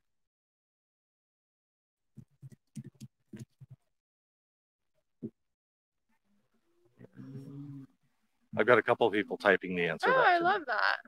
Yeah, there's a small room full of people listening and paying attention to this as we go. Cool. You can tell them I'm a 26-year-old. Yes. I'm 26. Emily is 26. I'm 26. And they can hear you as well as they can hear me. Good. Although you're back from the mic, but that's okay. I can come back. I can come forward. Either way, I have a knob here. Oh, okay. That is the closer knob. Wow. Yeah. Yeah, make it fancy. Closer. Yeah. Yeah, so a nice fancy little board. It's amazing what I can get in 2020 for just a couple $100. It's crazy. It's sweet. Okay. Pick me up. Where were we before the audio drop off? Do you recall what I asked last? I was asking for 5, the 5 fruits of the Spirit on the hand. So, peace, patience, joy, love, self-control. Okay.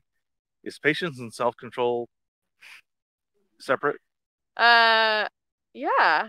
Okay. Uh-huh. Tell me how I could be patient without having self-control.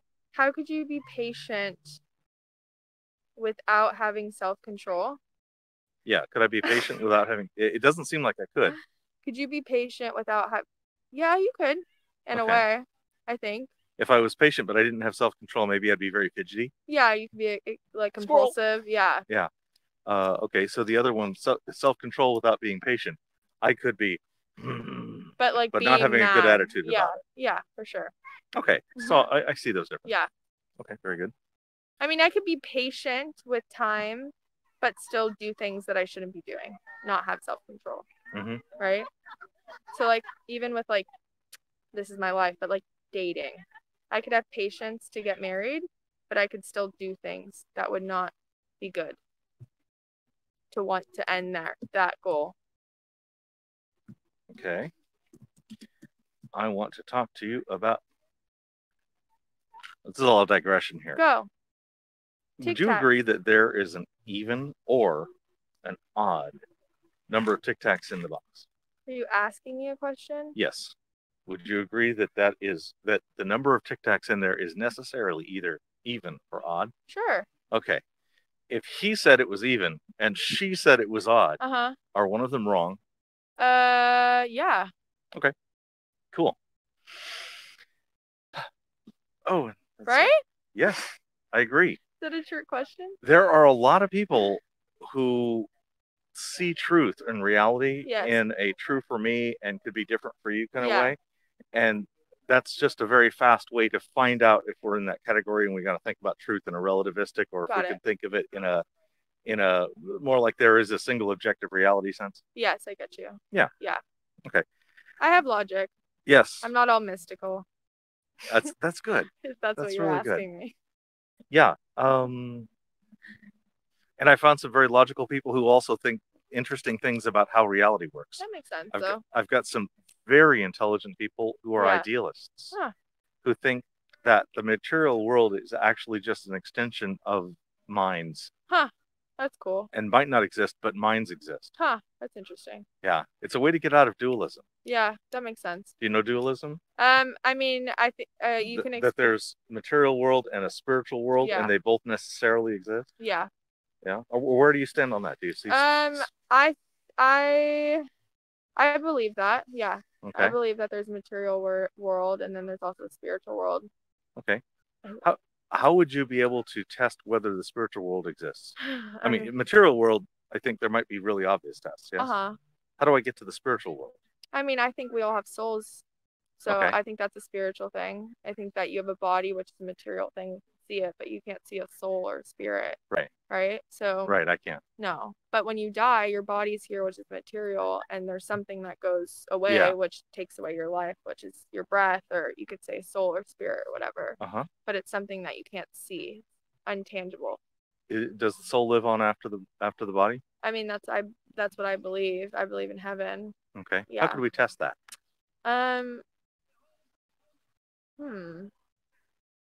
Like spiritually about death, are you asking me? Well, I'm still on whether souls exist. And I'm wondering how we could gain good confidence about the answer about whether souls exist? How could we test the case?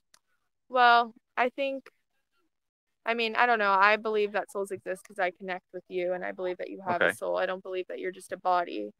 I think that when you, like me looking at your eyes, right? It's like there's something deeper there than just your eyes. Like there's a connection. It's an experience. Yes. And I know that sounds like well fluffy, but I'll take it as you say. We all experience it like just on a day-to-day basis. So I don't know if there's any like proven. It's a faith thing. You can't prove faith. It's it's like it's a belief. I believe that we have a soul. I have that experience with my pets. Okay. Does that mean my pets have a soul? Yeah, why not? So do pet souls live on after they die? I hope. Okay. Do they go to the same heaven that I would? I don't know why they wouldn't. Okay. Yeah. All right. So you're right up on the slam of the end of on terms of your confidence. My confidence meter for you on this is right up on the edge. Yes. It's pegged to the topic. Absolutely. So my next question might not make any sense. Okay, that's fine. What could hypothetically raise your confidence? If it doesn't make any sense, I could ask it as, would you like, is there some proof that you could get you don't have now that would make maybe it easier for somebody else to believe it? I think that, like, I mean, I've heard stories of people dying and going to like see light, near-death and experience, things like that. Yeah. Or having encounters with like an angel or something. I think for me, if I experience that like fully or saw it with my own self or whatever, then I think it would make it a little bit more of a tangible proof, but I don't think it would change my faith, because I think I would already still believe the same. Right. And I'm asking for something that would increase. I don't know. I think just like, I think God, like I think an increase in faith would be like me believing for things for a long period of time and then God actually coming through in those things. Okay. Like praying. I believe in prayer. I believe in the power of prayer. And if God answers prayers, it raises my belief. So your confidence could be improved by tangible answers to prayers. Yeah. That's a great hypothetical. Yeah. How about the other one? You knew I was going to ask that. Yeah. Yeah. Well, how about the one that would reduce your confidence in the claim? And it could be either the claim. There's several that we've talked about, whether spirits exist, but it seems like it's all tied together. Yeah, I think for me, it's like the not fully understanding of why things happen in our life. Like if something happens to my friend, I'm like, God, why did you do that? Why did you give her that belief and then it not happen? That's hard. It makes me like have lack of faith, because it's like I can't wrap my mind around, if a God is so good, why would he not do X, Y, and Z? But God isn't a slot machine. We can't just ask him for everything and then life happens. Right. So but then it's like I love him, I love my belief. I love what I believe in, and I believe that he believes in me, type of thing. He loves me right back, so it puts me right back on track. I believe that he wants good for me. Okay. Yeah. Thank you. Yeah. I really enjoyed this conversation. Yay, I'm so glad. Thank you. I don't want to hide behind neutrality. If you want to ask me any questions, I'm happy to be clear. Part of this straight epistemology is that I come from such a neutral place. Yeah, that's cool. That if I do it right, you can't tell my position on your topic. Yeah, I get you. Yeah. Yeah. I know what you believe. I can see it. Oh. Tell me. I don't know. No. People in the room know. Oh, yeah? Most of them know me. Yeah. I mean, you seem like a good man. I feel like you believe in good things. I believe in good things. Yeah. I don't know if you have an answer, and that's okay. An answer to which question? My question. My answer. Whether God exists? Yeah. I am about there. Oh, so I had a feeling. It's okay. Yeah. I was a Christian for the first, say, 2 decades or so. Love that. And then I spent, we're going to say in very round numbers, a decade trying out the comparative religions course of doing it myself. Bouncing through Buddhism, trying to take the buffet of religions. And I, in 2000, landed on Judaism. Love that. And got really into it through about 2007. Have you been to Israel? I have not. Oh, you gotta go. So fun. Not going to happen this year. I know. Not this year or next, but it might be fun to go sometime. That would be an eye-opening experience. So you landed on Judaism? And then I lost my faith in the 2007 and 8 category. Okay. I was teaching in the I was a big part of the youth program at the temple. And I did a really in-depth study starting in 05 on the Pentateuch. And then when I got to Deuteronomy 4:2, that was the straw that broke the camel's back. Don't change any part of this. Don't add anything to this. In a book that was written in a much later version of Aramaic, and added 2/3 to the law. 2/3 of the law is in Deuteronomy. Yeah. And that was the cognitive dissonance that was the straw that broke the camel's back. And within about a year, I was clearly an atheist, and I couldn't argue with it anymore. Crazy. Yeah. Wow. For me, the last straw was validity of Scripture. Yeah. So you don't believe that Scripture is real or fullness of all that we can experience or knowledge? Yeah. I think I'm of the opinion that Scripture was written by humans. Yeah. And that I think that man created God and God did not create man. That's so wild. I love that. That's where I'm at. That's interesting. That's cool. It's a good perspective. Is it? I mean, it's yours. Yes. Yeah. I don't believe that, but I hear you. I think Scripture it's good to take it literally. It's so important, but it gives life to God. And I think religion is dangerous sometimes because I think it brings, like, it doesn't bring truth to God's full character. And we make it a God. Like, we make religions a God instead of God as an entity in itself. I can see what you mean. Yeah. Experience. Yeah. It turns into something that you put in front of the thing that you're trying to. Yeah, and then it just blocks us from actually living full lives. And I think people get really confused about that. But my rabbi used to say, as soon as a teacher says a word, it falls out of their mouth like a rock, and then people start worshiping the rock. Yeah, it's really scary. You got to be careful. But what was your name? I'm Dolly. Dolly, nice to meet you. Yeah, I'm also known as Juggling Lessons. I love that. And that's Quinn. Hi, nice to meet you. That's Tyler. Hello, Tyler. Well, Tyler, do you have a few moments? Do you want to talk? Are we never going to eat? Well, I'll be praying for you. Thank you. Whatever God has on your life, it's good. You believe in Him or not?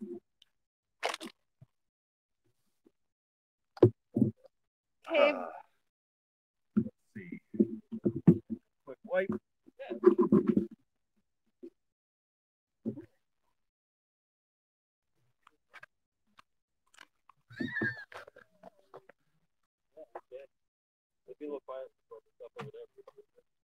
All right, yeah.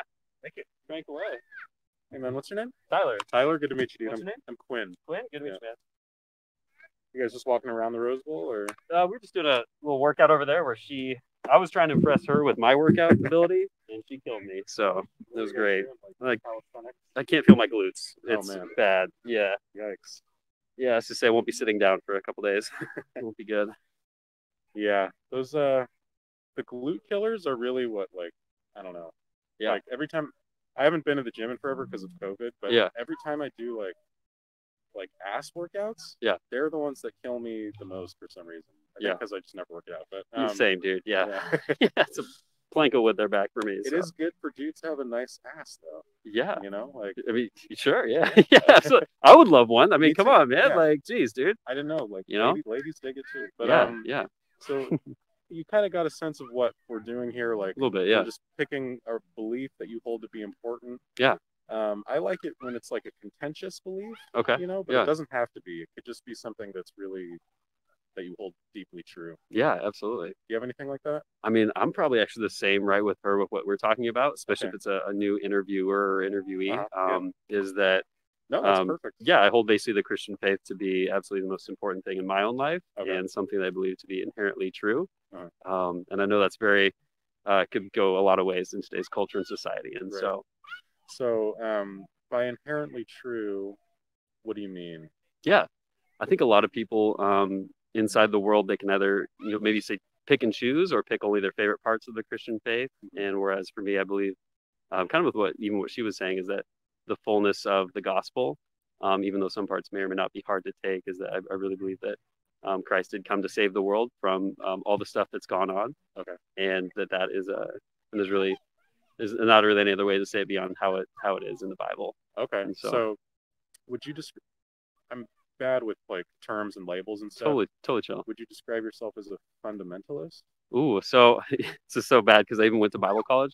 I can't even describe what the fundamentalist meaning may be for you. I would say what I describe to people when I say is I believe in the Bible and try and stick as close to what the Bible teaches with what I believe as well. Okay. If that falls into fundamentalism, then potentially. Yeah, I think it's kind of hard to say what a fundamentalist is. Yeah. I know the first time I heard the word was like associated with like Ken Ham and like people who think like dinosaurs never existed or that they existed like 3,000 years ago or something like this. Yeah.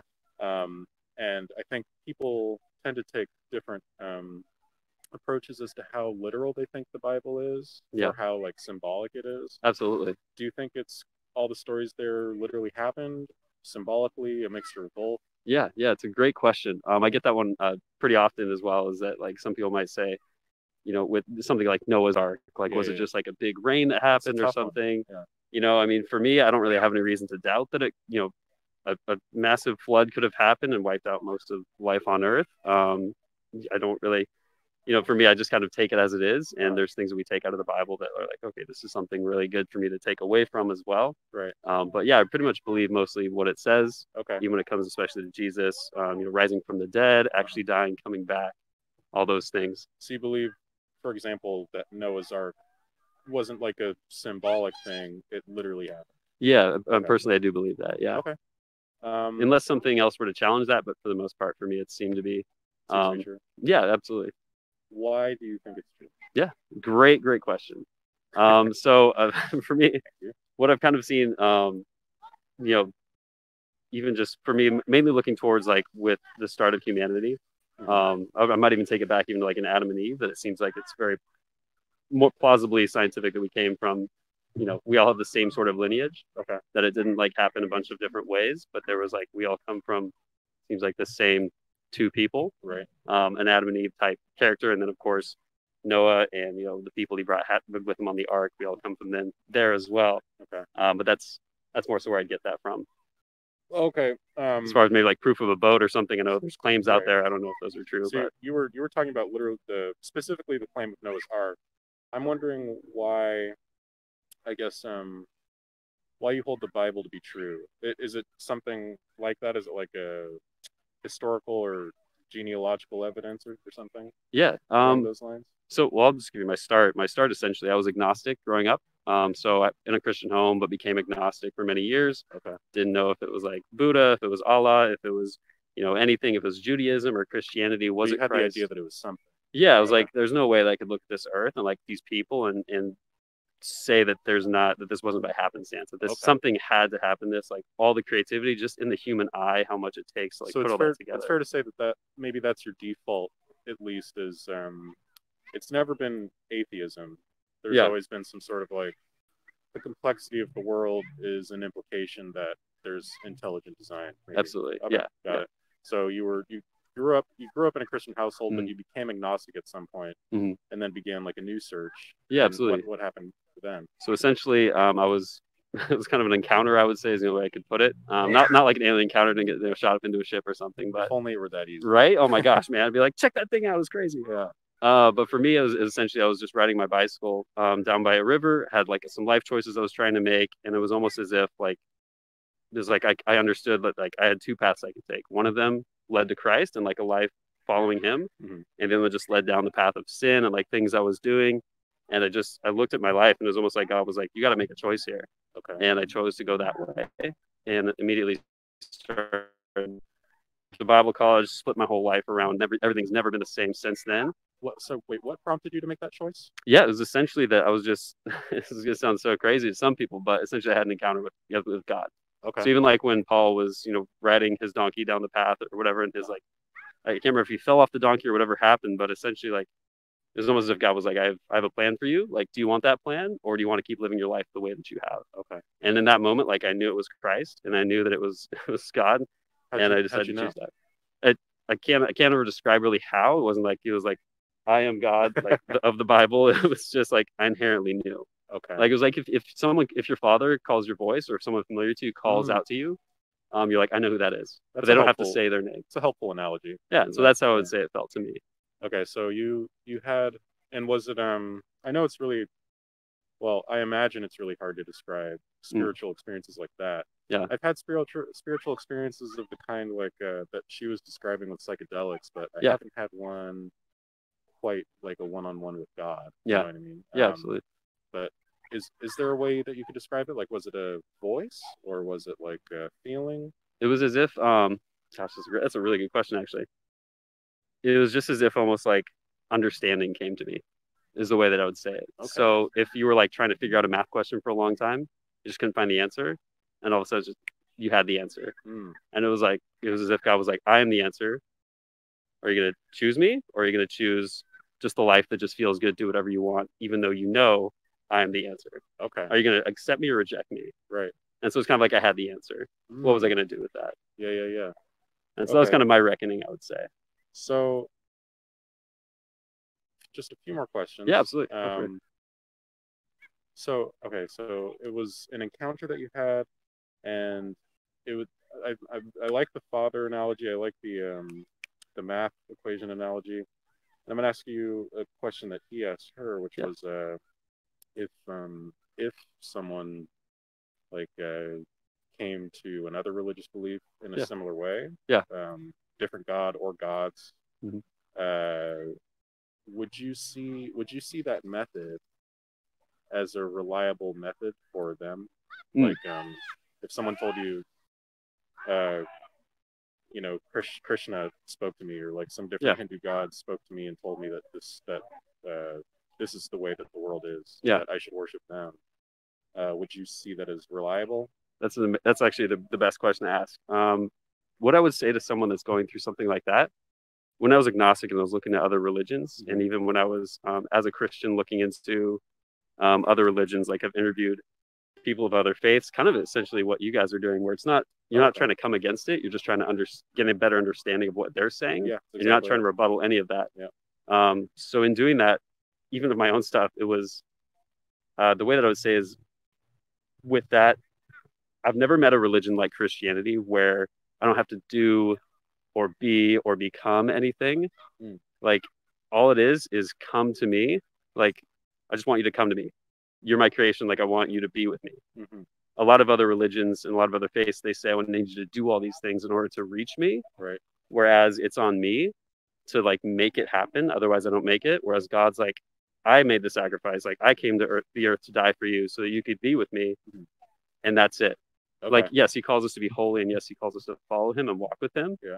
But at the end of the day, it's grace instead of works. And what I've found with most any other religion is that you have to do some sort of works in order to get there.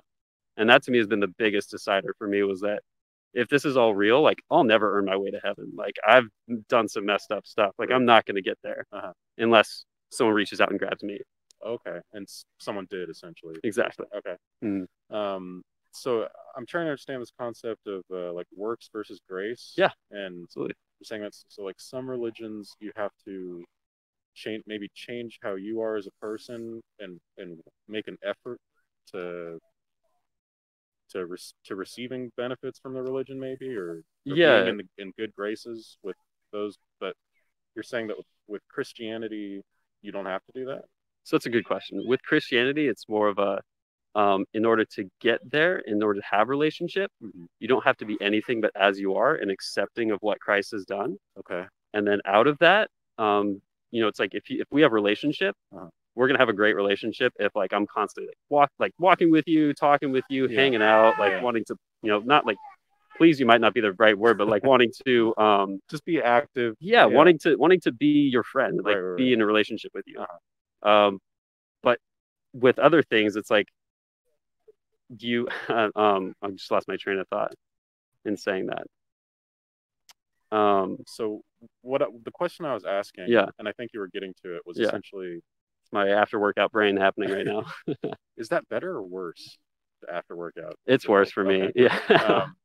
So what I was asking is, you brought up like Christianity is different in the sense that with these religions, there's works. You have to work towards it. And you were just saying that with Christianity, you're not called to be anything that you're not. Yeah. You just have a relationship with this God.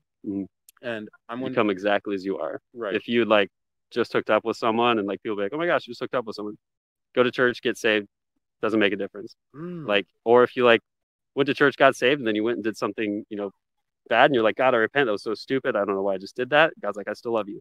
Okay. Interesting. But we are called to be holy. Yeah. But it's not how you get into heaven is being holy. You could be the holiest man on the planet and never accept Jesus and go to hell. And yeah, with my faith that you would not make it into heaven. So I'm wondering, like, so that's one side of the coin. Yeah. The other side, I think, would be like, if you were actually horrible, lived a life full of sin, rape, murder, etc. Yeah. But then maybe towards the end you get saved. Yeah. And you accept Jesus Christ as your Lord and Savior, like in your dying breath, maybe. Yeah. That type of person does go to heaven? That may be a very controversial opinion, but I would say yes.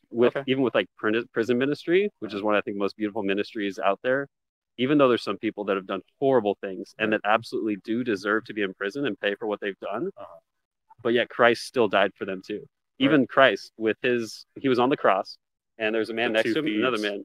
Yeah. So there's a thief and another thief. One of them chooses not to accept him. Right. The other one says, like, I can't remember his exact words, but essentially God says, today you will be with me in paradise. Yeah. And that was his dying breath. He dies having lived a life terrible, but then in his last moment, just like a rapist or a murderer or someone that was a thief, they would go to heaven. Interesting. Okay. And so to me, that grace is extended to everybody. It's just, will you accept it? Yeah. And then I'd be curious if those people, if they were on death row and accepted Christ, but then they weren't on death row anymore for some reason, how they would live the rest of their life. Right. Okay. But that's an interesting thought. Yeah. Which is so encouraging to me, because it's like, no matter what I've done in my past or will do in the future, if I love Christ, I'm not saying it's not an excuse to sin. There's no excuse to like go out and do terrible things. Not at all. But I like that because I think it's open to everybody. A lot of the Christians that I've talked to, and one thing that kind of maybe irks me is that like a lot of them, I think they only act right because they want a reward out of it. Yeah. Or they only act when they act wrong, they're only scared because of the fact that they feel like they've sinned and then that they might go to hell. Yeah. But what you're saying is like it sounds like slavery. I mean, there's freedom in the Bible. Like you've sinned, and yes, like there's conviction. There's two different types of like feeling bad. There's condemnation, which says you're never going to make it, like you're destined for hell. But there's conviction, which says I love you and I want you to change, and that like there's freedom in that. Whereas condemnation is like, no, like it puts you down. Conviction, like, it's like, I want you to change. Let me raise you back. Has God ever condemned anyone? That's a great question. The Holy Spirit is as a convictor. Condemnation, I would say we condemn ourselves. And so out of not choosing to accept Jesus, we actively condemn ourselves. Okay. And so it's God's holy, and he can't allow anything that's not holy in his presence. Christ's blood covers us. That's what makes us holy. It's not anything I'm doing. It's Christ. Okay. And me accepting Christ. And not like blood physically, but essentially putting on what Christ has done. Yeah. Okay. And then we would condemn ourselves by not choosing that. Okay, so we do it to ourselves. That's where the free will aspect comes in. Right. It's a whole other can of worms. Yeah. Just a couple more questions. Yeah. In the kind of God that you've described, how, on a scale of 0 to 100, how confident are you that this God exists? For me, it'd be a 10. I would willingly give my life for Christ. Okay. Yeah. That's a 10 out of 10, right? Okay. Is there? Why? I think you might have already explained. Is the reason you're so confident because of the encounter that you had? That's a good question. I would say that was a great catalyst to this. And then that was 10 years ago at 18. Okay. 28 now. Yeah. Over those 10 years, what I've seen Christ do, and I've traveled to many nations and preached and spoke and seen God work in so many other people's lives. I just can't deny what I've seen with my own two eyes. I mean, for me to say it doesn't exist, it'd be like looking at you and saying you're not here. It just, for me, I couldn't make that distinction. It's interesting. And there's been times that relationship with me and God gets tough, and I'm like, oh God, like, is this worth it? But I always come back to, you are real. For me to deny this would be to deny truth for me. It's so interesting. Like, we're both sitting here, like, reasonable people, but just two totally different perspectives. Absolutely. I mean? Which is, I love that we can both come together and just have a convo. That's kind of the point of this sort of a thing. Yeah. We need more of that. Yeah, definitely. What are your thoughts with all that? Or am I allowed to ask questions back and totally receive your opinion? I want to answer that maybe at the end of, like, maybe 3 minutes from now. Okay. Yeah, I'm open book. So someone here has a question. Do we ever condemn ourselves if we've gone our whole lives without ever hearing of Jesus? Ooh, so that is a great question. Okay, yeah. Yeah, so I believe that we all have, like, kind of an inkling in our hearts, that we all like it's almost like we feel empty. So from the day that we're born, we're always trying to feel something, whether we fill that with sex, we fill it with drinking, whether we fill it with religion, whatever we fill that with, we all feel a need for something more. Mm-hmm. And so whether or not you've heard the name of Jesus, it's such a good question. Say you're a tribe in the Amazon, right? You've never heard of anything. Uh-huh. I don't know if I could fully answer this question yes or no, because I don't have all the answers, but I believe that the Holy Spirit could be reaching out to people, essentially God, that inkling in your heart that's like, I know there's something more out there, but I don't know what it is. So you think even if you've never heard of Jesus, he reaches out, or the Holy Spirit reaches out to you? Yeah. So as Christians, we're called to go out and spread the gospel, so that all can hear. Yeah. If someone's never had the opportunity to hear, it's such a good question. I'm not saying I could confidently answer what that would look like, right? But the best way I could answer that would be that the Holy Spirit, that inkling in your heart, is pushing them towards, like, trying to discover that. And whether they know the name of Jesus or not, if they're worshiping the Creator and they believe that, like, so it they don't could be have to call him Jesus. That I would say, if you don't know the name, I don't know. It's an area where I'd have to do a lot more research on, because I know where that rabbit trail could take somebody. Right, like maybe Muslims and Christians believe in the same God, and, like, they've just been describing him all weird, but maybe it's the same Spirit reaching out. So my opinion or take on that, because that's a great question to ask, would be what's the mode of transportation to get there? Because those are two different ways of doing that, through Christ and through believing upon his death and saying, I accept Jesus as God and equal to God, and that God and the Holy Spirit, the three are in one. It says, like, I am the truth, like, I'm the way, the truth, and the life, and, like, it's only through him. Right. And so for me, other ways of doing that, other pathways, even though I get what you're saying, it wouldn't be it wouldn't be able to access with that. Okay. Yeah. I want to just go back, and then I'll tell you kind of my thoughts on it. But sure. I want to quickly go back to, because you said that your encounter was a catalyst for your 100% belief, your 10 out of 10 belief in this God. But it's also your personal experience, like going to different places. Is it anything else? Because those are both understandable reasons. Is there any, like, does the Bible confirm it for you, or? That's a good question. So I think it's more so the Bible to me. Like, it does confirm, but it's more of a greater understanding of who Christ is and what he wants me doing with my life. It's more of a scripture. Yeah, for me, it's been the journey with Christ that's really confirmed it for me. Like, there's good people and bad people everywhere. So even in the church, I've been wronged by people in the church. I've had enough reasons to go and leave the church, to be angry at the church, never return to a church. But I keep coming back to, like, the person of Christ and, like, who God is and that relationship. For me, that's what seals the deal. Okay. And so that relationship I've been building with Christ the last 10 years has really been like, this is for real.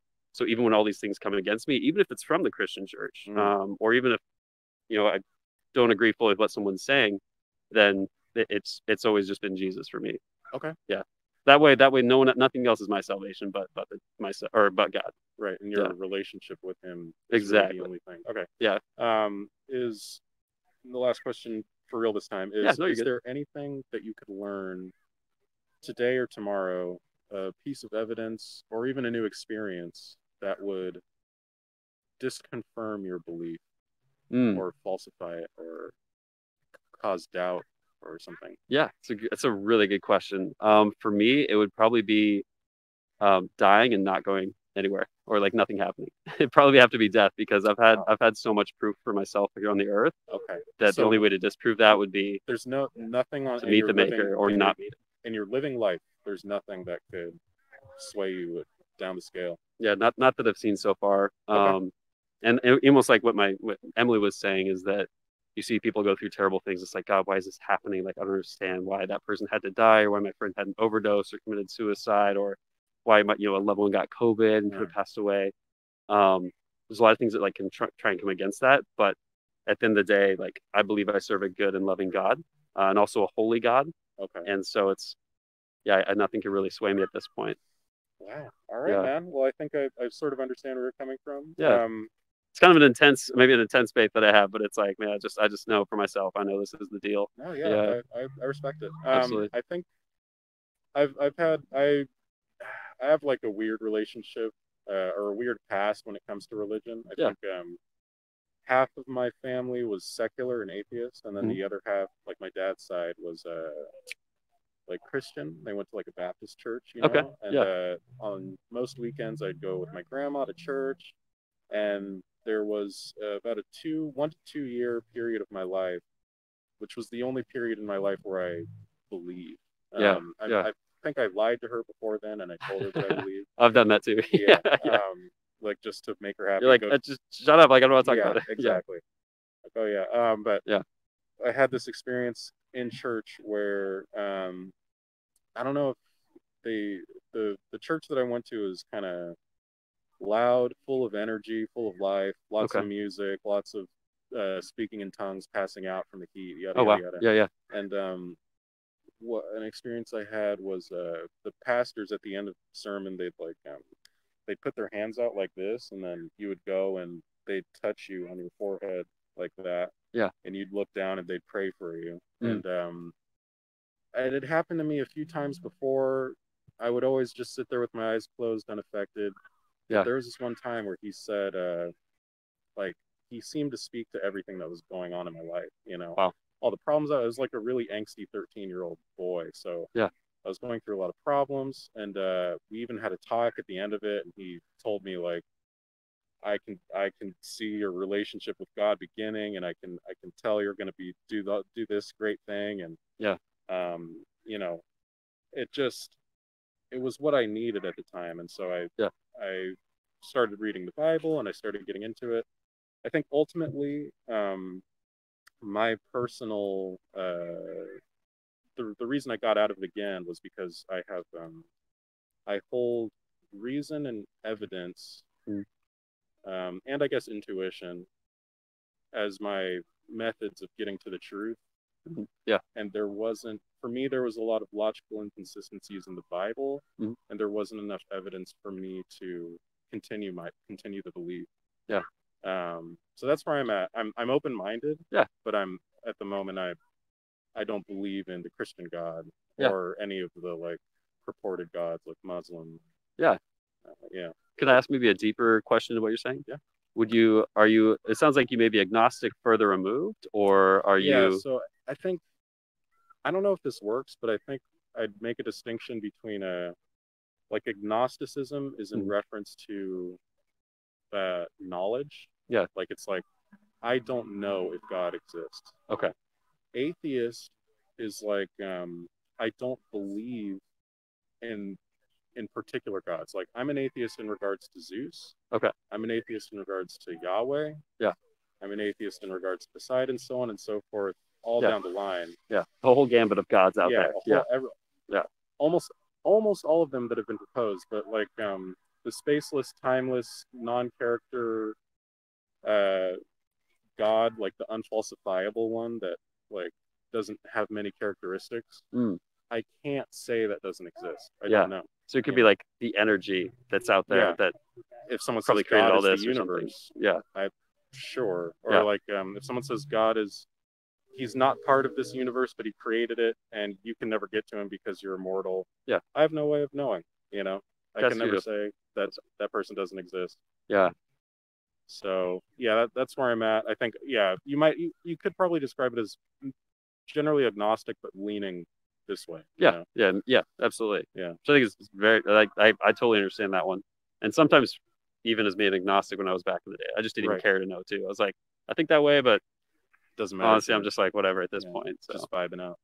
Now, could I ask you a follow-up question to that? Totally. Yeah. What would you, if there was an energy out there, whatever that energy may be, or God or anything, they created all this, Yeah. do you think they'd want to be known, or do you think they'd want to remain unknown? And if so, would they want to reach out to their creation or have their creation reach out to them? You know, just to preface this really quickly, there's 2 times where I believed in God. Yeah. One of them was through that experience that I told you about. Mm-hmm. Another one was a little bit after. I can't stop. I'm so with you, man. I spog up my glasses all the time. I hate it. But the other one was I went camping with some friends and we did shrooms. Okay. And one of them told me their idea of God, which was like this being. It's just this one being that got really lonely, so he or she made all of us so that we could interact with the world and with each other. Yeah. And we're all just like part of the same collective consciousness. And I think what someone told me recently, that when people say namaste, they're like my soul connects to yours. Yeah. They're saying like, I recognize the divinity in you. Yes. I know we're only different off of something really surface, but we're part of the same source. You know what I mean? Yeah. So I really resonate with that. I don't resonate with the characteristic of God put onto it. I think that we're all human and we all have energy, and I think that's all you need to say about it. Personally. Yeah. Does that add value as well to every person's life? Would you say as well? Yeah. Okay. Yeah. I do think so. As to address your question more directly, if there was a God and it was just an energy removed, do you think he'd want us to know about him, and how do you think he or she would want us to get to them? Yeah. I don't know. I think if it's the Christian God and he had a hand in writing the Bible, if it's at all divinely inspired, I would personally think that that's evidence to suggest that this God wants us to know them in some sense. And I think that he could have done a better, or maybe a clearer job, personally. That's totally fair to say. Yeah. Yeah. Because it's it was absent the time of like video evidence, which is really important. You know, it's like it's been translated a bunch of times. It's just kind of unreliable to me. Yeah. So that's where I'm at. Yeah. Yeah. Which I think is a fair place to be. Are you still searching, or have you kind of made up your mind at this point? You know, it's really hard for me to introspect. I found I don't know how to really honestly answer that. Yeah. But I'd like to believe I'm open-minded about it. Yeah. But the thing is, I think a lot of the ways that people are telling me that is the only way to find God, which is to just accept him into your heart. I don't think I would do that without more evidence first. Yeah. So I might be looking for something which I'll never get, which is more concrete evidence. Yeah. Yeah. I know there's been a lot of people out there that they felt they haven't had evidence. And I know some people, they reach out. They don't know what it is. They could be, there's like, if you're a God out there, whatever you are, whoever you are, like you just reach out to me, and whether that happens, I'm not sure. I was talking to the person who was sitting here before her, had an experience where he reached out to God, and and then God intervened in his life. Yeah. I think that's really powerful. If it happened to me in a significant way, where I could be like, that was God, I would totally change my thing. Yeah. Just hasn't happened yet. I haven't felt compelled in my adult life to call to him yet. Yeah. Yeah. I mean, it's so interesting because you can meet great people in every religion. There's fantastic, people that are Muslim, Jewish, Jehovah's Witness, Christian, everything. There's amazing people out there. What it comes down to, I think, is if you feel like you want to reach out to different religions or things of that nature, is that what do you believe that God would be? Would he be someone that would want to reach out to us? Would he be loving? Would he be vengeful? What do you think God would be? And then looking at it from like a practical perspective, if there's a God out there and he says all these things, is holiness okay? Can I be okay with him being holy and righteous, or do I want to see him how I want to see him? Right. And so, it's a hard thing to search for absolute truth when there's so many truths out there that you can find. Exactly. Yeah. So really, the best thing I would say is, if you're interested, just start reaching out and keep that search going, and then just pray that the real God, the true God, would reveal himself to you. For me, that true God is Jesus Christ, and that's God. Yeah. And I believe that's true for everyone. But for you in that search, when you don't know, I would say, yeah, just keep searching, keep looking, and keep asking those questions. I will, because it could be the most important question of your life. Yeah, Absolutely. definitely. Thanks, man. Yeah, absolutely, man. Thanks It's a for sitting pleasure to down. meet you. I would shake your hand, but I know, right? COVID times, right? Yeah, sucks. absolutely. Well, Yeah. it was great being on, and I'm glad you guys are doing this. Asking some cool questions. Wave goodbye to the camera there. See everybody. Good to meet you. Super, man. All right, fantastic. Yeah, it was a pleasure. Are you guys heading out now, or? Yeah, we got to go eat some dinner. Good workout, eat some dinner, and then watch a scary movie or something. Hell you know? yeah. Yeah. Perfect day. Right. Oh gosh, Where you headed? really cannot feel my legs. Just Pasadena, upper Pasadena area. But like, you don't know where you're eating at yet? Oh, we got food at home. Yeah, I make my chicken in town. Yeah. Sick.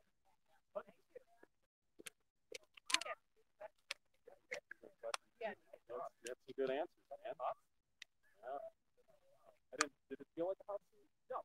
Okay.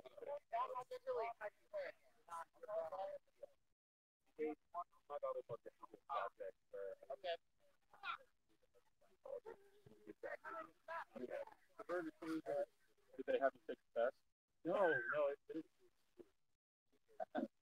Yeah, one of my old high school clubs held their meetings at the Scientology building. Oh yeah, and they'd always preach to us. Yeah, crazy stuff. Later, guys.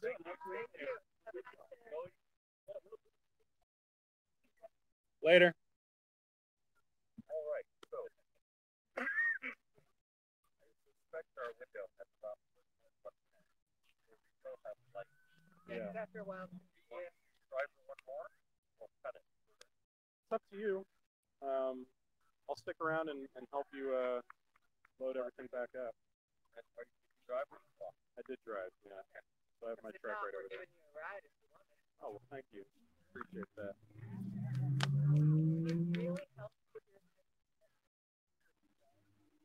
Yeah.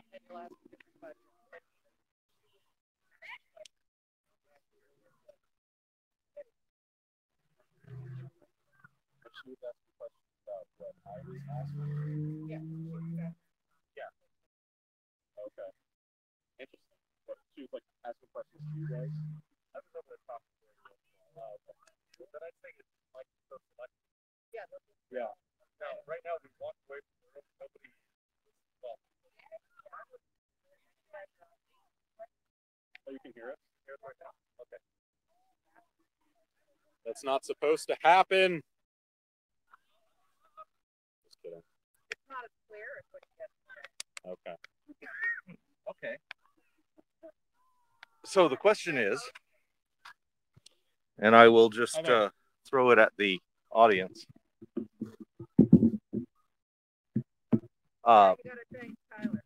Thank you.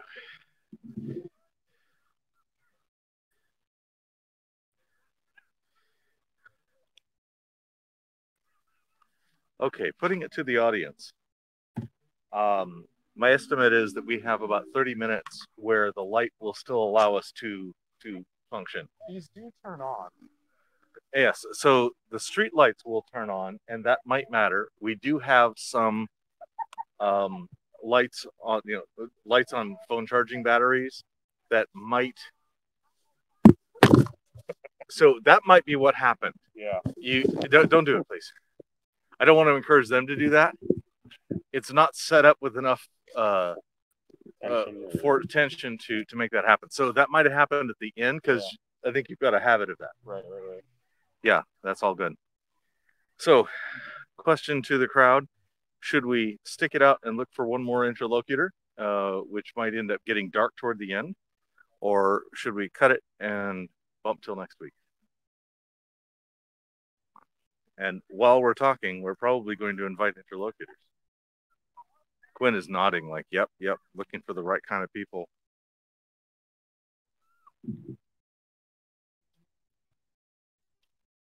Hi. These are interviews on any topic that you like. We ask you about your beliefs and why you think so. Go ahead. We might be here. We'll see.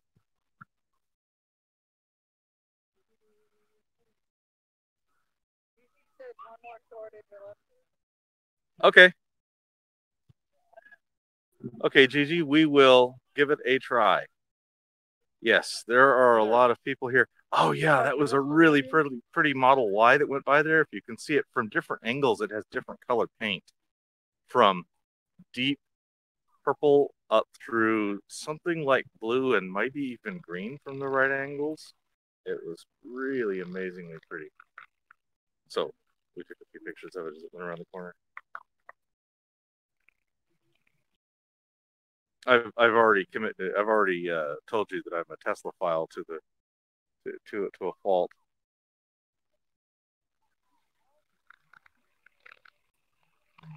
If it ain't electric, I ain't interested.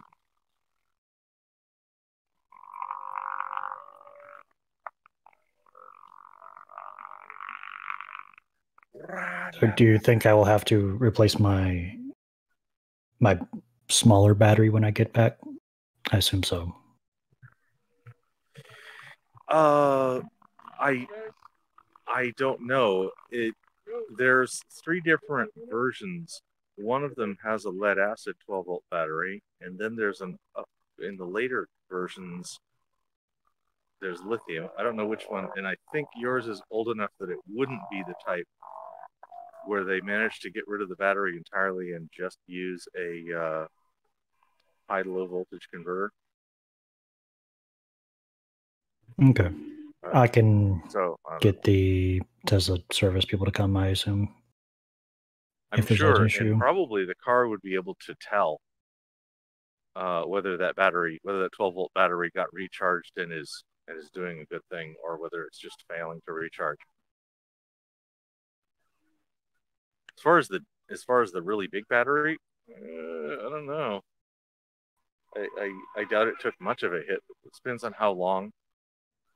Because once it gets down to a certain point, the car's just going to stop drawing energy off of it. As we saw. For anybody else in the room, when I went over to pick up the gear from Reed's place, we ran into the surprising issue that the car had not been plugged in and Reed was not close enough to it, and it ran out of juice, and so we had to recharge it. Excellent. What are you doing? Podcast. Oh, fantastic. You want to join ours? Yeah, why not? Yeah, we're gonna do also audio video. Okay, excellent. Nice. Go enjoy that. Yep. They're doing a podcast too? Yes, but I'm not sure on what. I don't know what. Are they interviewing random people, or are they just going somewhere to sit down? No, I think it looks like they're going to go talk amongst each other. They said they're doing a video audio podcast. Oh, okay. Yeah. Right. They're walking over toward where there's a lot of vehicles parked. Yeah, right now to watch the Lakers on a large screen. Yeah. And there, for the 4th time, go a whole lot of really fast cyclists. There they go. Earlier, they were like yelling at cars. Yeah. Did you hear that? Get out of the road, idiot. That was crazy.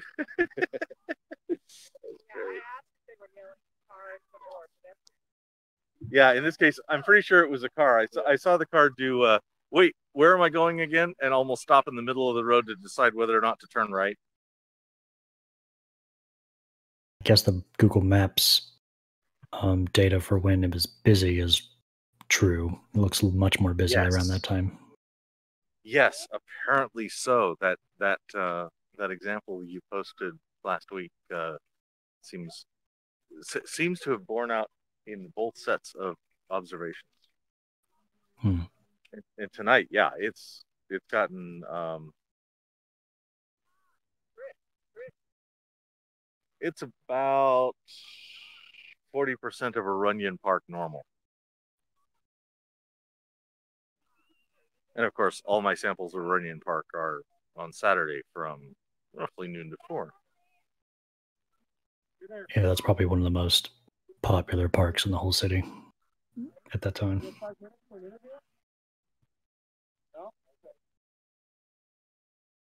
such a pain to get to, but it's worth it. Oh, the Runyon? Yeah. Yeah. It's difficult to park, no doubt. Parking around there is ridiculous. Yeah, worth it. Ridiculous and worth it. And of course, because Runyon parked there, the parking ridiculous. Parking near a walking park that has no designated parking at all. It's just neighborhood parking. That's crazy. But what could they do? They'd have to pave over paradise.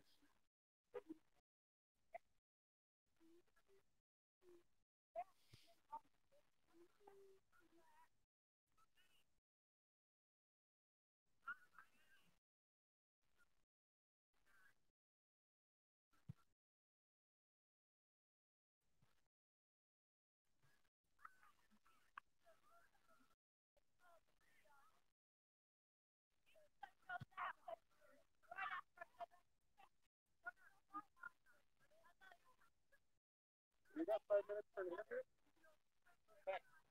It's for our YouTube channel. Okay. Yeah. So pretty much one thing.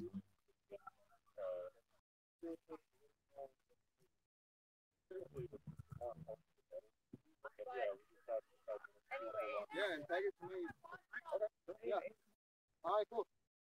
Yeah, that's cool. Yeah, you'll just go down with all right. Cool, no problem. We wipe those. You can wipe them again if you care. Okay. No, I don't care. Okay. All right, Quinn. Yeah. Hey there. Hi. So, on camera, you're okay with being recorded? No problem. No, absolutely. Good, good, good. And what's your name? Just Mike, first name. Mike. Mighty Warrior Noriega. Professional boxer and entrepreneur. Huh. Do you want more than just Mike on there? Yeah, if you could put Mike the Mighty Warrior Noriega, it'd be perfect. Mike? Yeah, I got my own YouTube channel. Mighty Warrior Noriega. Noriega. I wonder if that will fit in my... It almost certainly won't, but no, it goes off the screen, but we're going to let it go. That's just going to be what it is. Okay. So,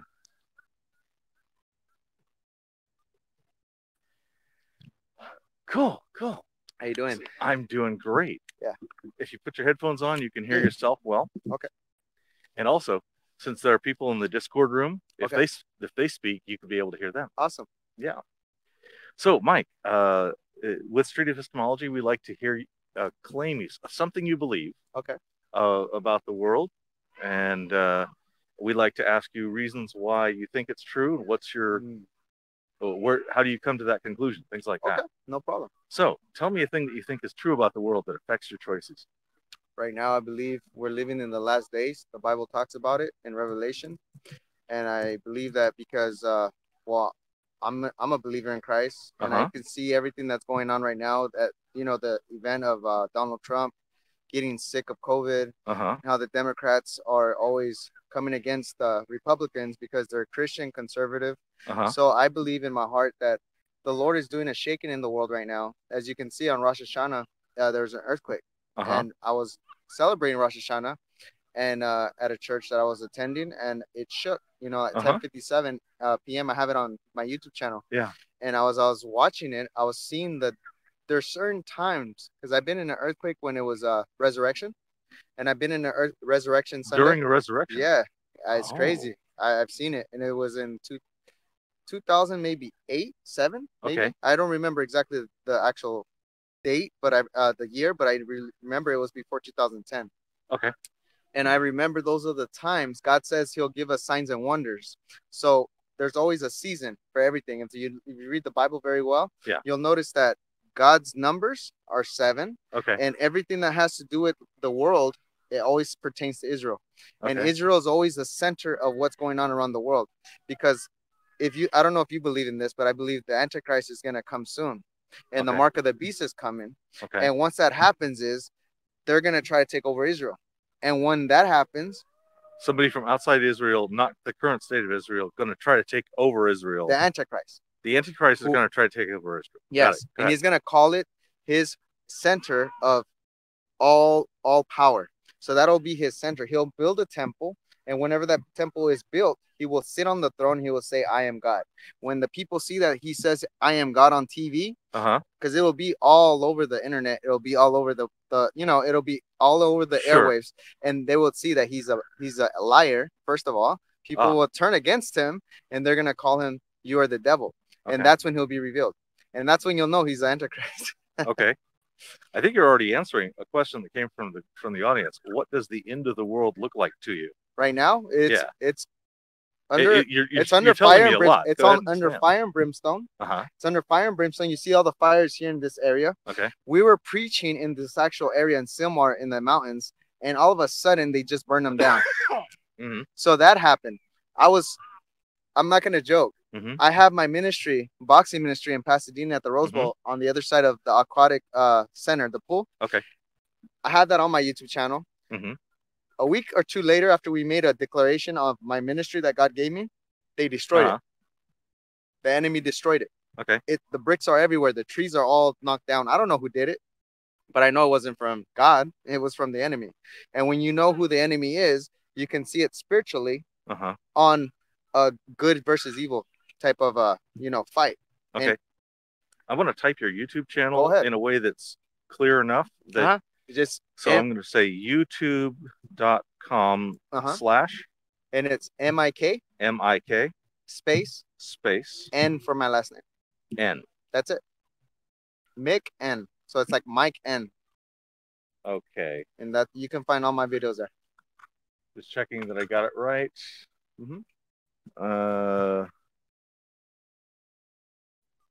Good. So if anybody wants to check that out, I'm going to definitely. I want to make a note in case production we're editing this later. No problem. I intend to put this link in the description of the video. Okay. Confidence scale. If this is God, hardly have an opinion, don't know anything to, I'm completely certain. Where are you? All the way up. All the way. All the way. 100%. Take right on the edge. On the edge. All right.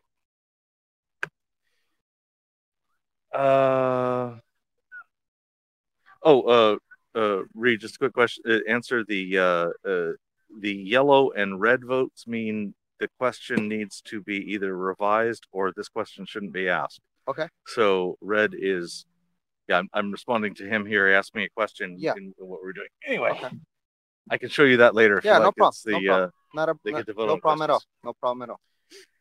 Okay, so what convinced you that?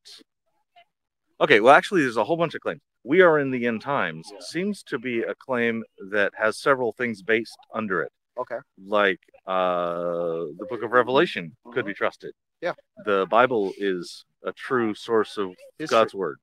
God exists. Those kind of things. Yep. What convinced you that the Book of Revelation was solid, totally trustworthy? Because in the Bible it talks about, if you read it at the very end, God says if you read the whole Revelation, you will be blessed. And as soon as you read it and you finish it, he says it'll confirm with the Holy Spirit, will convict you that it is true. And you'll seal it in your heart, and you'll feel it from the presence of the Lord. And he'll tell you, and he will bless you that you read it, because the ones that read it are the ones that truly believe, because they want to find out if it's real or not. And he confirms it with the Holy Spirit by you reading it. And once you read it, the Holy Spirit will convict you and tell you exactly what you need to know. Okay. So you get a divine confirmation. Definitely. Okay. So and you got one. Yes. When other people read it, they report the same thing? They would definitely have to, because that's a miracle from the Lord. The Lord will definitely confirm it with the Holy Spirit, because when you pray, see, when you believe in Jesus, I'm going to tell you something. There's two baptisms you have to take. There's first, you confess with your mouth that you're a sinner. Once you confess you're a sinner, you ask God for forgiveness, because he's the atonement for the sins of all the world. So you ask him, Lord, come into my heart. Forgive me of all my sins that you shed on the cross for all of us, for all of the ones in this world, the ones that were lost, but now we're found. And once you cleanse yourself with the blood, now it's you're baptized in the Holy Spirit. But now you need to be water baptized, to be submerged underwater from the old person you were to the new person you're going to be in Christ, which is a new creation in Christ. Once you rise up from the water, you're a new creation. You're automatically baptized and clean, just like we all should be. Once you baptize like that, then the Lord says, now you can be baptized in the Holy Spirit, which is fire. That's in Acts 2:17. You look that up. It's when Peter brought it's called the year of Pentecost. And when you have Pentecost, that means the Holy Spirit brings an utterance of the holy tongues, which nobody really likes to bring up because people think it's kind of like out of this world. It's not really real. It's when I can give you an example. When you just pray in the Holy Spirit, you'll just give a new tongue, which everyone has one. We're all unique. We all have different fingerprints. Okay, same thing with our tongue. When you hear someone speaking in tongues, it could sound like a Chinese language. It could sound like a Hawaiian language. It could sound like an Indian language. We all have different tongues and languages when we're in the Tower of Babel, right? We all were changed. We all spoke one language. We all were at one tower building it to go to heaven. Remember in Revelation? We originally spoke one language were changed to speak multiple languages on the Tower of Babel. That's why it's called Babel. Babel means Babel, like in speaking. And that's when the Lord changed all our tongues. That's when we all got confused. We couldn't understand nobody. So we all segregated to different, nations. And that's how it all began. That's how all the tongues started changing. And then when you speak in tongues now in the Holy Spirit, that's the only way you can communicate directly to God. And no one can, nothing, no enemy, no evil spirit, no principality can understand what you're saying. Only you and the Holy Spirit. Okay, but can God understand me if I speak in plain tongue? How can you speak in plain tongue? Like regular, like speak normal? Yeah, of course. Like you're talking about English? Yes, yes. But I'll give you an example. I can speak on holy tongues anytime. I could go shanda. That's the way you practice. You start saying, Lord Jesus, forgive me of all my sins. Cleanse me of all unrighteousness. Come into my heart. Change me inside out. You're changed as a new person. After that, you get water baptized, which I've already been. Once you get water baptized, then you ask for the Holy Spirit to bring fire into you. And that's when you're able to speak in utterance and holy tongues. Okay. And those are the gifts of the Spirit. There was a practice step? No, there's steps to just get to that point. Meaning, there's ways to get closer to God. Meaning, the Lord gives us examples by his disciples. His disciples gave us the exact order of what the Lord asked us to do. We get forgiveness of sins from him dying on the cross. Then we ask him to forgive us of our sins. We become a new creation in Christ, right? After that, you get water baptized, just like Peter and just like all the disciples did to all the people that were in different nations and in different religions. And they asked them, okay, how do we know God? And he says, exactly the way I'm going to teach you. I have to baptize you in the Holy Spirit, confess your sins. Just in Romans 8:10, look that up. Romans 8:10 says exactly. You confess with your mouth that you're a sinner, ask him for forgiveness, then you will be forgiven. And then now you can be water baptized, and then in the name of the Father, Son, and Holy Spirit, or in the name of Jesus, doesn't really matter. In the name, they're both in the Bible. So everybody likes to say one's perfect, the other one's not, but it doesn't matter. They're both the same. Jesus Christ, Father, Son, Holy Spirit. It's a Trinity. It's a Holy Trinity. It's the same thing. So once you do that, then all of a sudden you're a new creation. You're a new believer. You're a Christian, right? Because you're brought up. You're in Christ, which is called Christian, which is Jesus Christ in you. That's all it is. Then you become a new creation. Now you Christian really means Christ in you, not acting like you think Christ acted. It's Christ in you becoming who you are supposed to be in him. If that doesn't make sense, if that makes sense. In the me, and that relationship isn't clear to me, but I'm trying to listen generously. Let's put it this way. He's our Father in heaven. He died for our sins. He was brought down. He's the only begotten Son. He was sent down from God the Father into Mary as a virgin, and it was through the Holy Spirit that breathed in her. That's how he was born. So he doesn't have a human DNA of a father. He has a God DNA, which they cannot detect, right? Because there's no human that gave birth to Mary. It was God the Father. It was the Holy Spirit that breathed into her, that gave birth to Jesus. That's why he's God in the flesh. And that's when the Lord says in John 1, it says, I am the Word became flesh. In the beginning, the Word was flesh. And that means that God in the flesh was Jesus Christ. That's how we know he is God. He's of the Trinity. He's one of God. You know what I mean? He's John 1. He's a person. He's a person of God. So that's how we know he was sent to die for our sins. Because John 1. John 1. And John 14:6 backs that up with saying, and it's Jesus speaking, Okay. I am the way, the truth, and the life. No one can come to the Father but through me, Christ Jesus. Okay. I'm hearing there's I just call this the inner witness of the Holy Spirit, or the spiritual confirmation kind of a reason. Yes. And that seems like that should be a very good reason for you, yes, and for anybody who experiences it. Amen. Amen. And it's hearsay to anybody on the outside. Of so course, I'm looking that doesn't at know anything. Right. Course. So on the outside, what are the reasons that I could tell somebody else about why I believe what John says, for example? Amen. Yeah, he says when John came, John the Baptist you're talking about, or which John? You said John 1, so I'm going to say so John, the beloved disciple, the one who the wrote Revelator, the one that wrote Gospel. Revelation. Yes. Yeah. So he's the same one. They are definitely the same one. Okay, that's fine. So you were asking me what?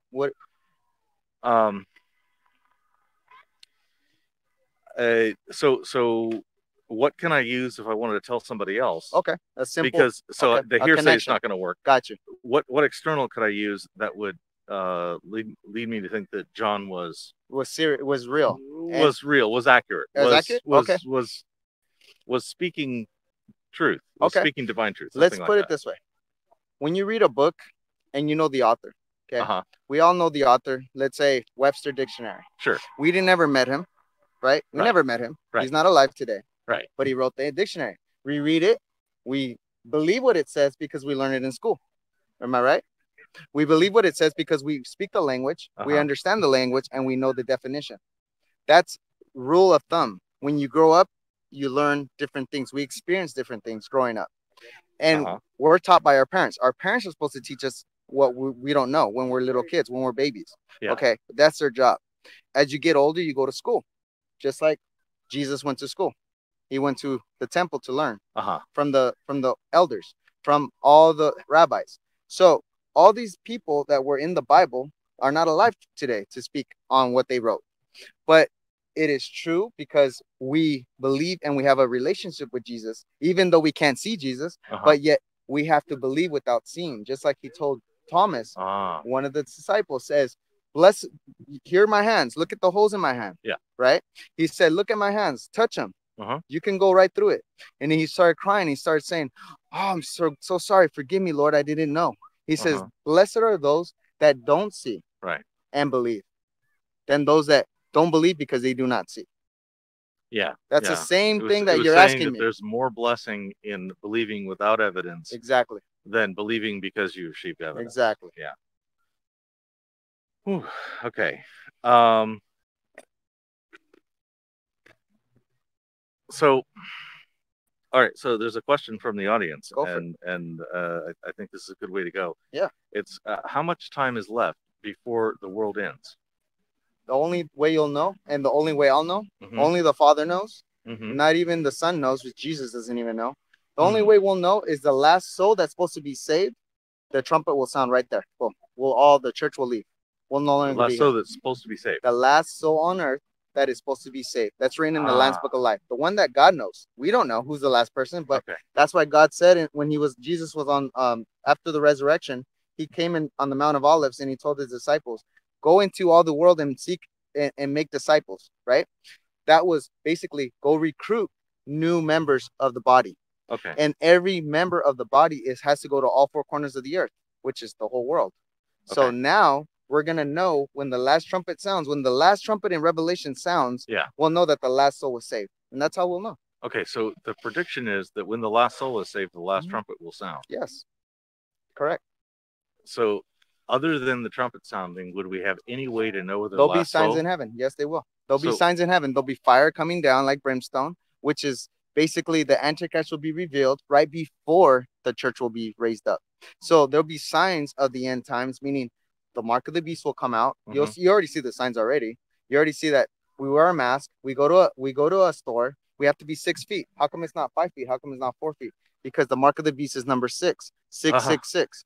Check that out. The Lord has revealed it to me. And if you understand Revelation, you understand the Bible, it's very clear.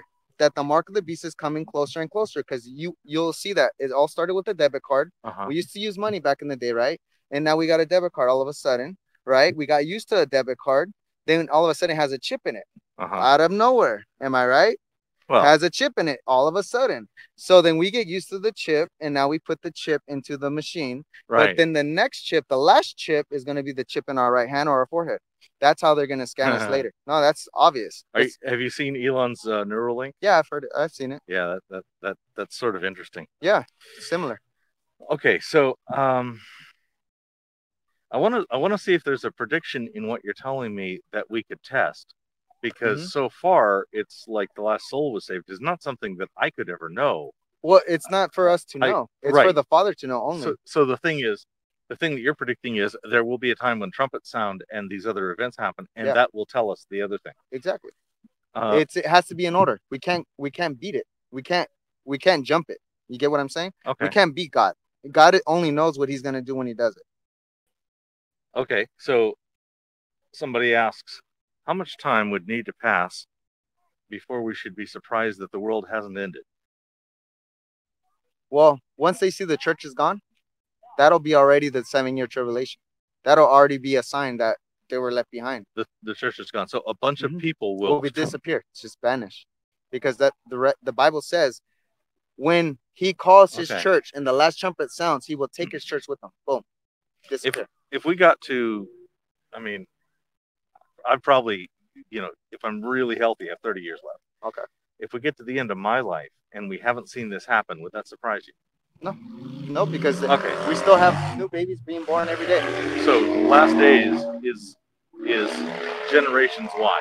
Generations, but I'll tell you, there's going to be signs once you see the mark of the beast come into play, because it all depends on how much the enemy wants us to die. That's basically what we're dealing with. Who's the enemy? The enemy is the devil, Antichrist, Satan. Once you know his, because you can see it in this world. Once you see the evil rise, which is already risen, you'll see God's people rise, because that's an order to shake us, to make us. We don't fear nothing, but we know when God's on our side, we can show who we are, because you depend on Him only. We don't try to fight fire with fire. We fight fire in the spirit. That's how you become a spiritual warrior, and you have to pray for that. And that's where God gives you the spirit. The spirit of God is through prayer. And fasting. Fasting means, because just like the enemy does, the Satanists, they fast and pray. They fast and pray more than we do. And I'll tell you that because I've seen that, and I've heard that from John Ramirez, evangelist John Ramirez. He was an ex-Satanist. The Lord changed his life. He used to do exactly what I'm telling you. He used to fast and pray more than a Christian. That tells you how lazy we are. I only know fake Satanists. Yeah, well, you know what I mean? Yeah, I got you. People who call themselves of the Church of Satan, and they are atheists who are wishy-washy. Well, they're not. They don't believe in Satan. They're believing in some ideals that they're more like they don't believe in hell or heaven. That's basically how they do it. I think that's mostly true. Yeah, that's what it is. Yeah.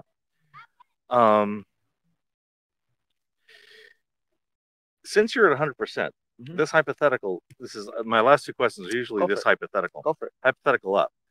It can be hard. So the question would be, what hypothetically could you learn, maybe tomorrow, that you don't know today, and it doesn't have to be a real thing. Okay. That would raise your confidence. Since your confidence is already at 100%, maybe I can reword that last part to say, what would be an argument that would make this more convincing to somebody else? Would another argument that if you found was true, something you don't know is true today, but that would lead somebody else's confidence to raise? Basically, to make them believe what I believe, or just anything in general? I mean, in terms of this idea. This idea. Okay. This idea. Okay. What would be the kind of information that would raise your confidence in this idea, or raise somebody else's? Okay. Well, then I would just tell them this: if you don't believe in anything, if you're an atheist, or if you're a Satanist, you're any other religion besides Christian, I would just say, ask Jesus to come to actually reveal it to you. I dare you. I double dare you. Okay. Because He will. He'll come to you. I'm serious. I'm not joking. How long does it take? It doesn't take that long. In a day. Okay. If you're that anxious, it all depends on you. Okay. How anxious are you to know? Only God knows. It's between you and Him. All right. So the hypothetical in the other direction should be simpler. What could you learn that would lower your confidence? that if all this is in vain? I don't know if it's all in vain. Maybe your confidence moves just a tiny sliver because you figure out that there's a misinterpretation of one part, and what you thought was there is only 2/3 correct in this. Okay. Well, it could be that level. Okay. Well, then I'll tell you what shift. I depend on. I do not lean on my own understanding. I lean on His understanding. Okay. Which will convince me all what I don't know. What I do not know, He will convince me otherwise. I see. Because in other words, if I don't understand something, I'm not going to depend on my own understanding. I'm going to ask God for revelation, which He'll give it to me in a dream or in a vision. Okay. As a prophet of the Lord, you have to be holy, meaning live righteous, as Matthew 6:33 says. Okay. If you seek ye first the kingdom of God and all His righteousness, which is living holy without sin, not on purpose, then He will reveal and He will give you all the desires of your heart, and everything will be added unto you. So, are there prophets today? Yes, of course. Okay. Are you one? Yeah, the Lord has called me one. Okay. Yeah. That's very cool. Amen. Well, thank you for this conversation. Amen. No problem. I appreciate it. I prophesy that the Lord uses you in a mighty way. And if you're not a Christian right now, I believe that in my heart of hearts, you do believe in Christ. Okay. As you giving me this opportunity, this is not from your own doing. It's from the Holy Spirit allowing you to let me do it. Because if it wasn't for God, I wouldn't be here today. Okay. I was prophesied to die a long time ago. Mm. And the Lord has told me, and this is crazy, and I'm going to tell you, I'm going to reveal something to you on the air. I got prophesied that a bullet was coming towards me, but the Lord put it towards someone else. Wow. And that's not a joke. It's serious. Yeah. And when you know you're going to be used by God in a mighty way, that's what happens. That's what God does. Okay. He moves bullets out of the way for you. If you know John Hagee, it's happened to him too. I've heard the name John Hagee. I have not listened very much. There was his actual testimony is that a crazy guy came in to his church while he was preaching, had a gun to his face, shot him a couple times, and it missed him. Boom, boom, boom, boom. And nobody knows where the bullets went. Oh. And he believes an angel just protected him. Okay. Another question came from the audience. If I'm kind of done there. Yeah, I'm good with imagine one more. What your mind would be like if it no longer held this idea. How would your life be different if you didn't have this in mind? Idea? I believe in my heart. Yeah. I would never stop wanting to learn. I would never stop wanting to know if there's a God, because I know myself. I'm always gonna learn. I'm always gonna want to learn. I'm a teachable person. Okay. So I'm gonna learn until I find out the truth. Okay. Just once like you have the truth, can you stop? Yeah. Well, I'm not gonna stop doing what He wants me to do. No, I mean stop trying to learn it. No, because you never stop learning. The Bible says we're not always gonna learn everything in a lifetime. I see. We'll still learn after life too. Okay. So as long after you came to this, you're still getting new detailed information. Definitely, definitely. Okay. Never stop. Very Just good. like an elder never stops learning how to walk and never learns how to stop loving a child or a grandchild. Okay. Things that he didn't know when he was young, he's doing it differently now. Just like you probably never had a cell phone, but nowadays, elders have cell phones. Look at this. Yeah. Isn't that crazy? I can freaking 4 of them on Exactly. Here. It's crazy. Exactly. See, we never knew this 20 years ago, but the Lord reveals it now. And the Bible talks about the technology will jump before He comes. Yeah. The technology, sir, has jumped. 20 years, definitely. Oh, yeah. Indeed. Yeah. Thank you for this conversation. No problem. I really enjoyed it. Me too. I don't want to hide behind neutrality. If part of this street epistemology thing is that I should hear you so neutrally and try to understand where you're coming from and not push back from other positions. Okay, no problem. So if you have questions for me, I'm happy to be open to it. I'm excited just having this conversation. Actually, I was gonna go work out. Now my brother in Christ is waiting for me, so I don't want to keep on waiting more. Thank you very much. Thank you guys so much. God bless you guys. You can have one of those 3. Sure. That's one of those obvious bribes to get you to come back and have more conversations. I'm gonna not. I'm gonna elbow air bump. Air bump. There you go. Bump. Yeah. Yeah. Amen. Thank you, my friend. No problem. God bless you. What was your name? My name is Dolly. Dolly. Yes. Nice to meet you, Dolly. I'm also known as Juggling Lessons. Nice. Online. Shout out to Juggling Lessons. Yes. All right. And we're gonna publish your YouTube in the awesome. And it's Mike the Mighty Warrior Noriega. I had the fastest knockout in history. 15-second first round knockout. Wow. In my welterweight division. Welterweight, 15-second knockout. 15-second knockout. Okay. It's on Wikipedia. Thank you. YouTube too, yeah. Yeah, for sure. Thank God my mom recorded it. It was you in can Mexico. Take your yellow. You just hit it from yourself. Yeah. Everything's on there. I have over 300 videos. Fantastic. Yeah. That's way more than me. Yeah, for my weight class, yeah. Mike Tyson was 33. Mine was 15. Cut it in half. There was a girl that had one in 7, but she's a girl. And girls aren't as tough. Yeah. Well, it's not that they're not as tough. Is that the girl that she fought didn't know how to fight. Oh, okay. It was basically like her face was open. Uh-oh. You know what I mean? Mine wasn't an easy target. Mine was I had to fight him. Mm-hmm. So I had to work. All right. God bless you, brother. Take care, man. All right. Mike, there you go. Nice to meet you. Thank you for the interview. Yep. God bless you. All guys. right. Take care. Thank you. Bye-bye. Take care. So, and with that, Yeah. No one's and with that, we're going to call it a dark. It is nighttime. So thank you all for coming to this crazy long, late, and technologically challenged street epistemology in the park. We had 4 really nice conversations. I really enjoyed them, and it was certainly worthwhile. I'm going to log out here, though I'll end the recording and then just leave the wide camera on until Quinn shuts it off. Actually, he might be doing that now. He just turned it off. That's okay. You all saw the setup. Just play that backwards and imagine a lot less light. So I'm going to log out. Thank you all for coming, and we will see you.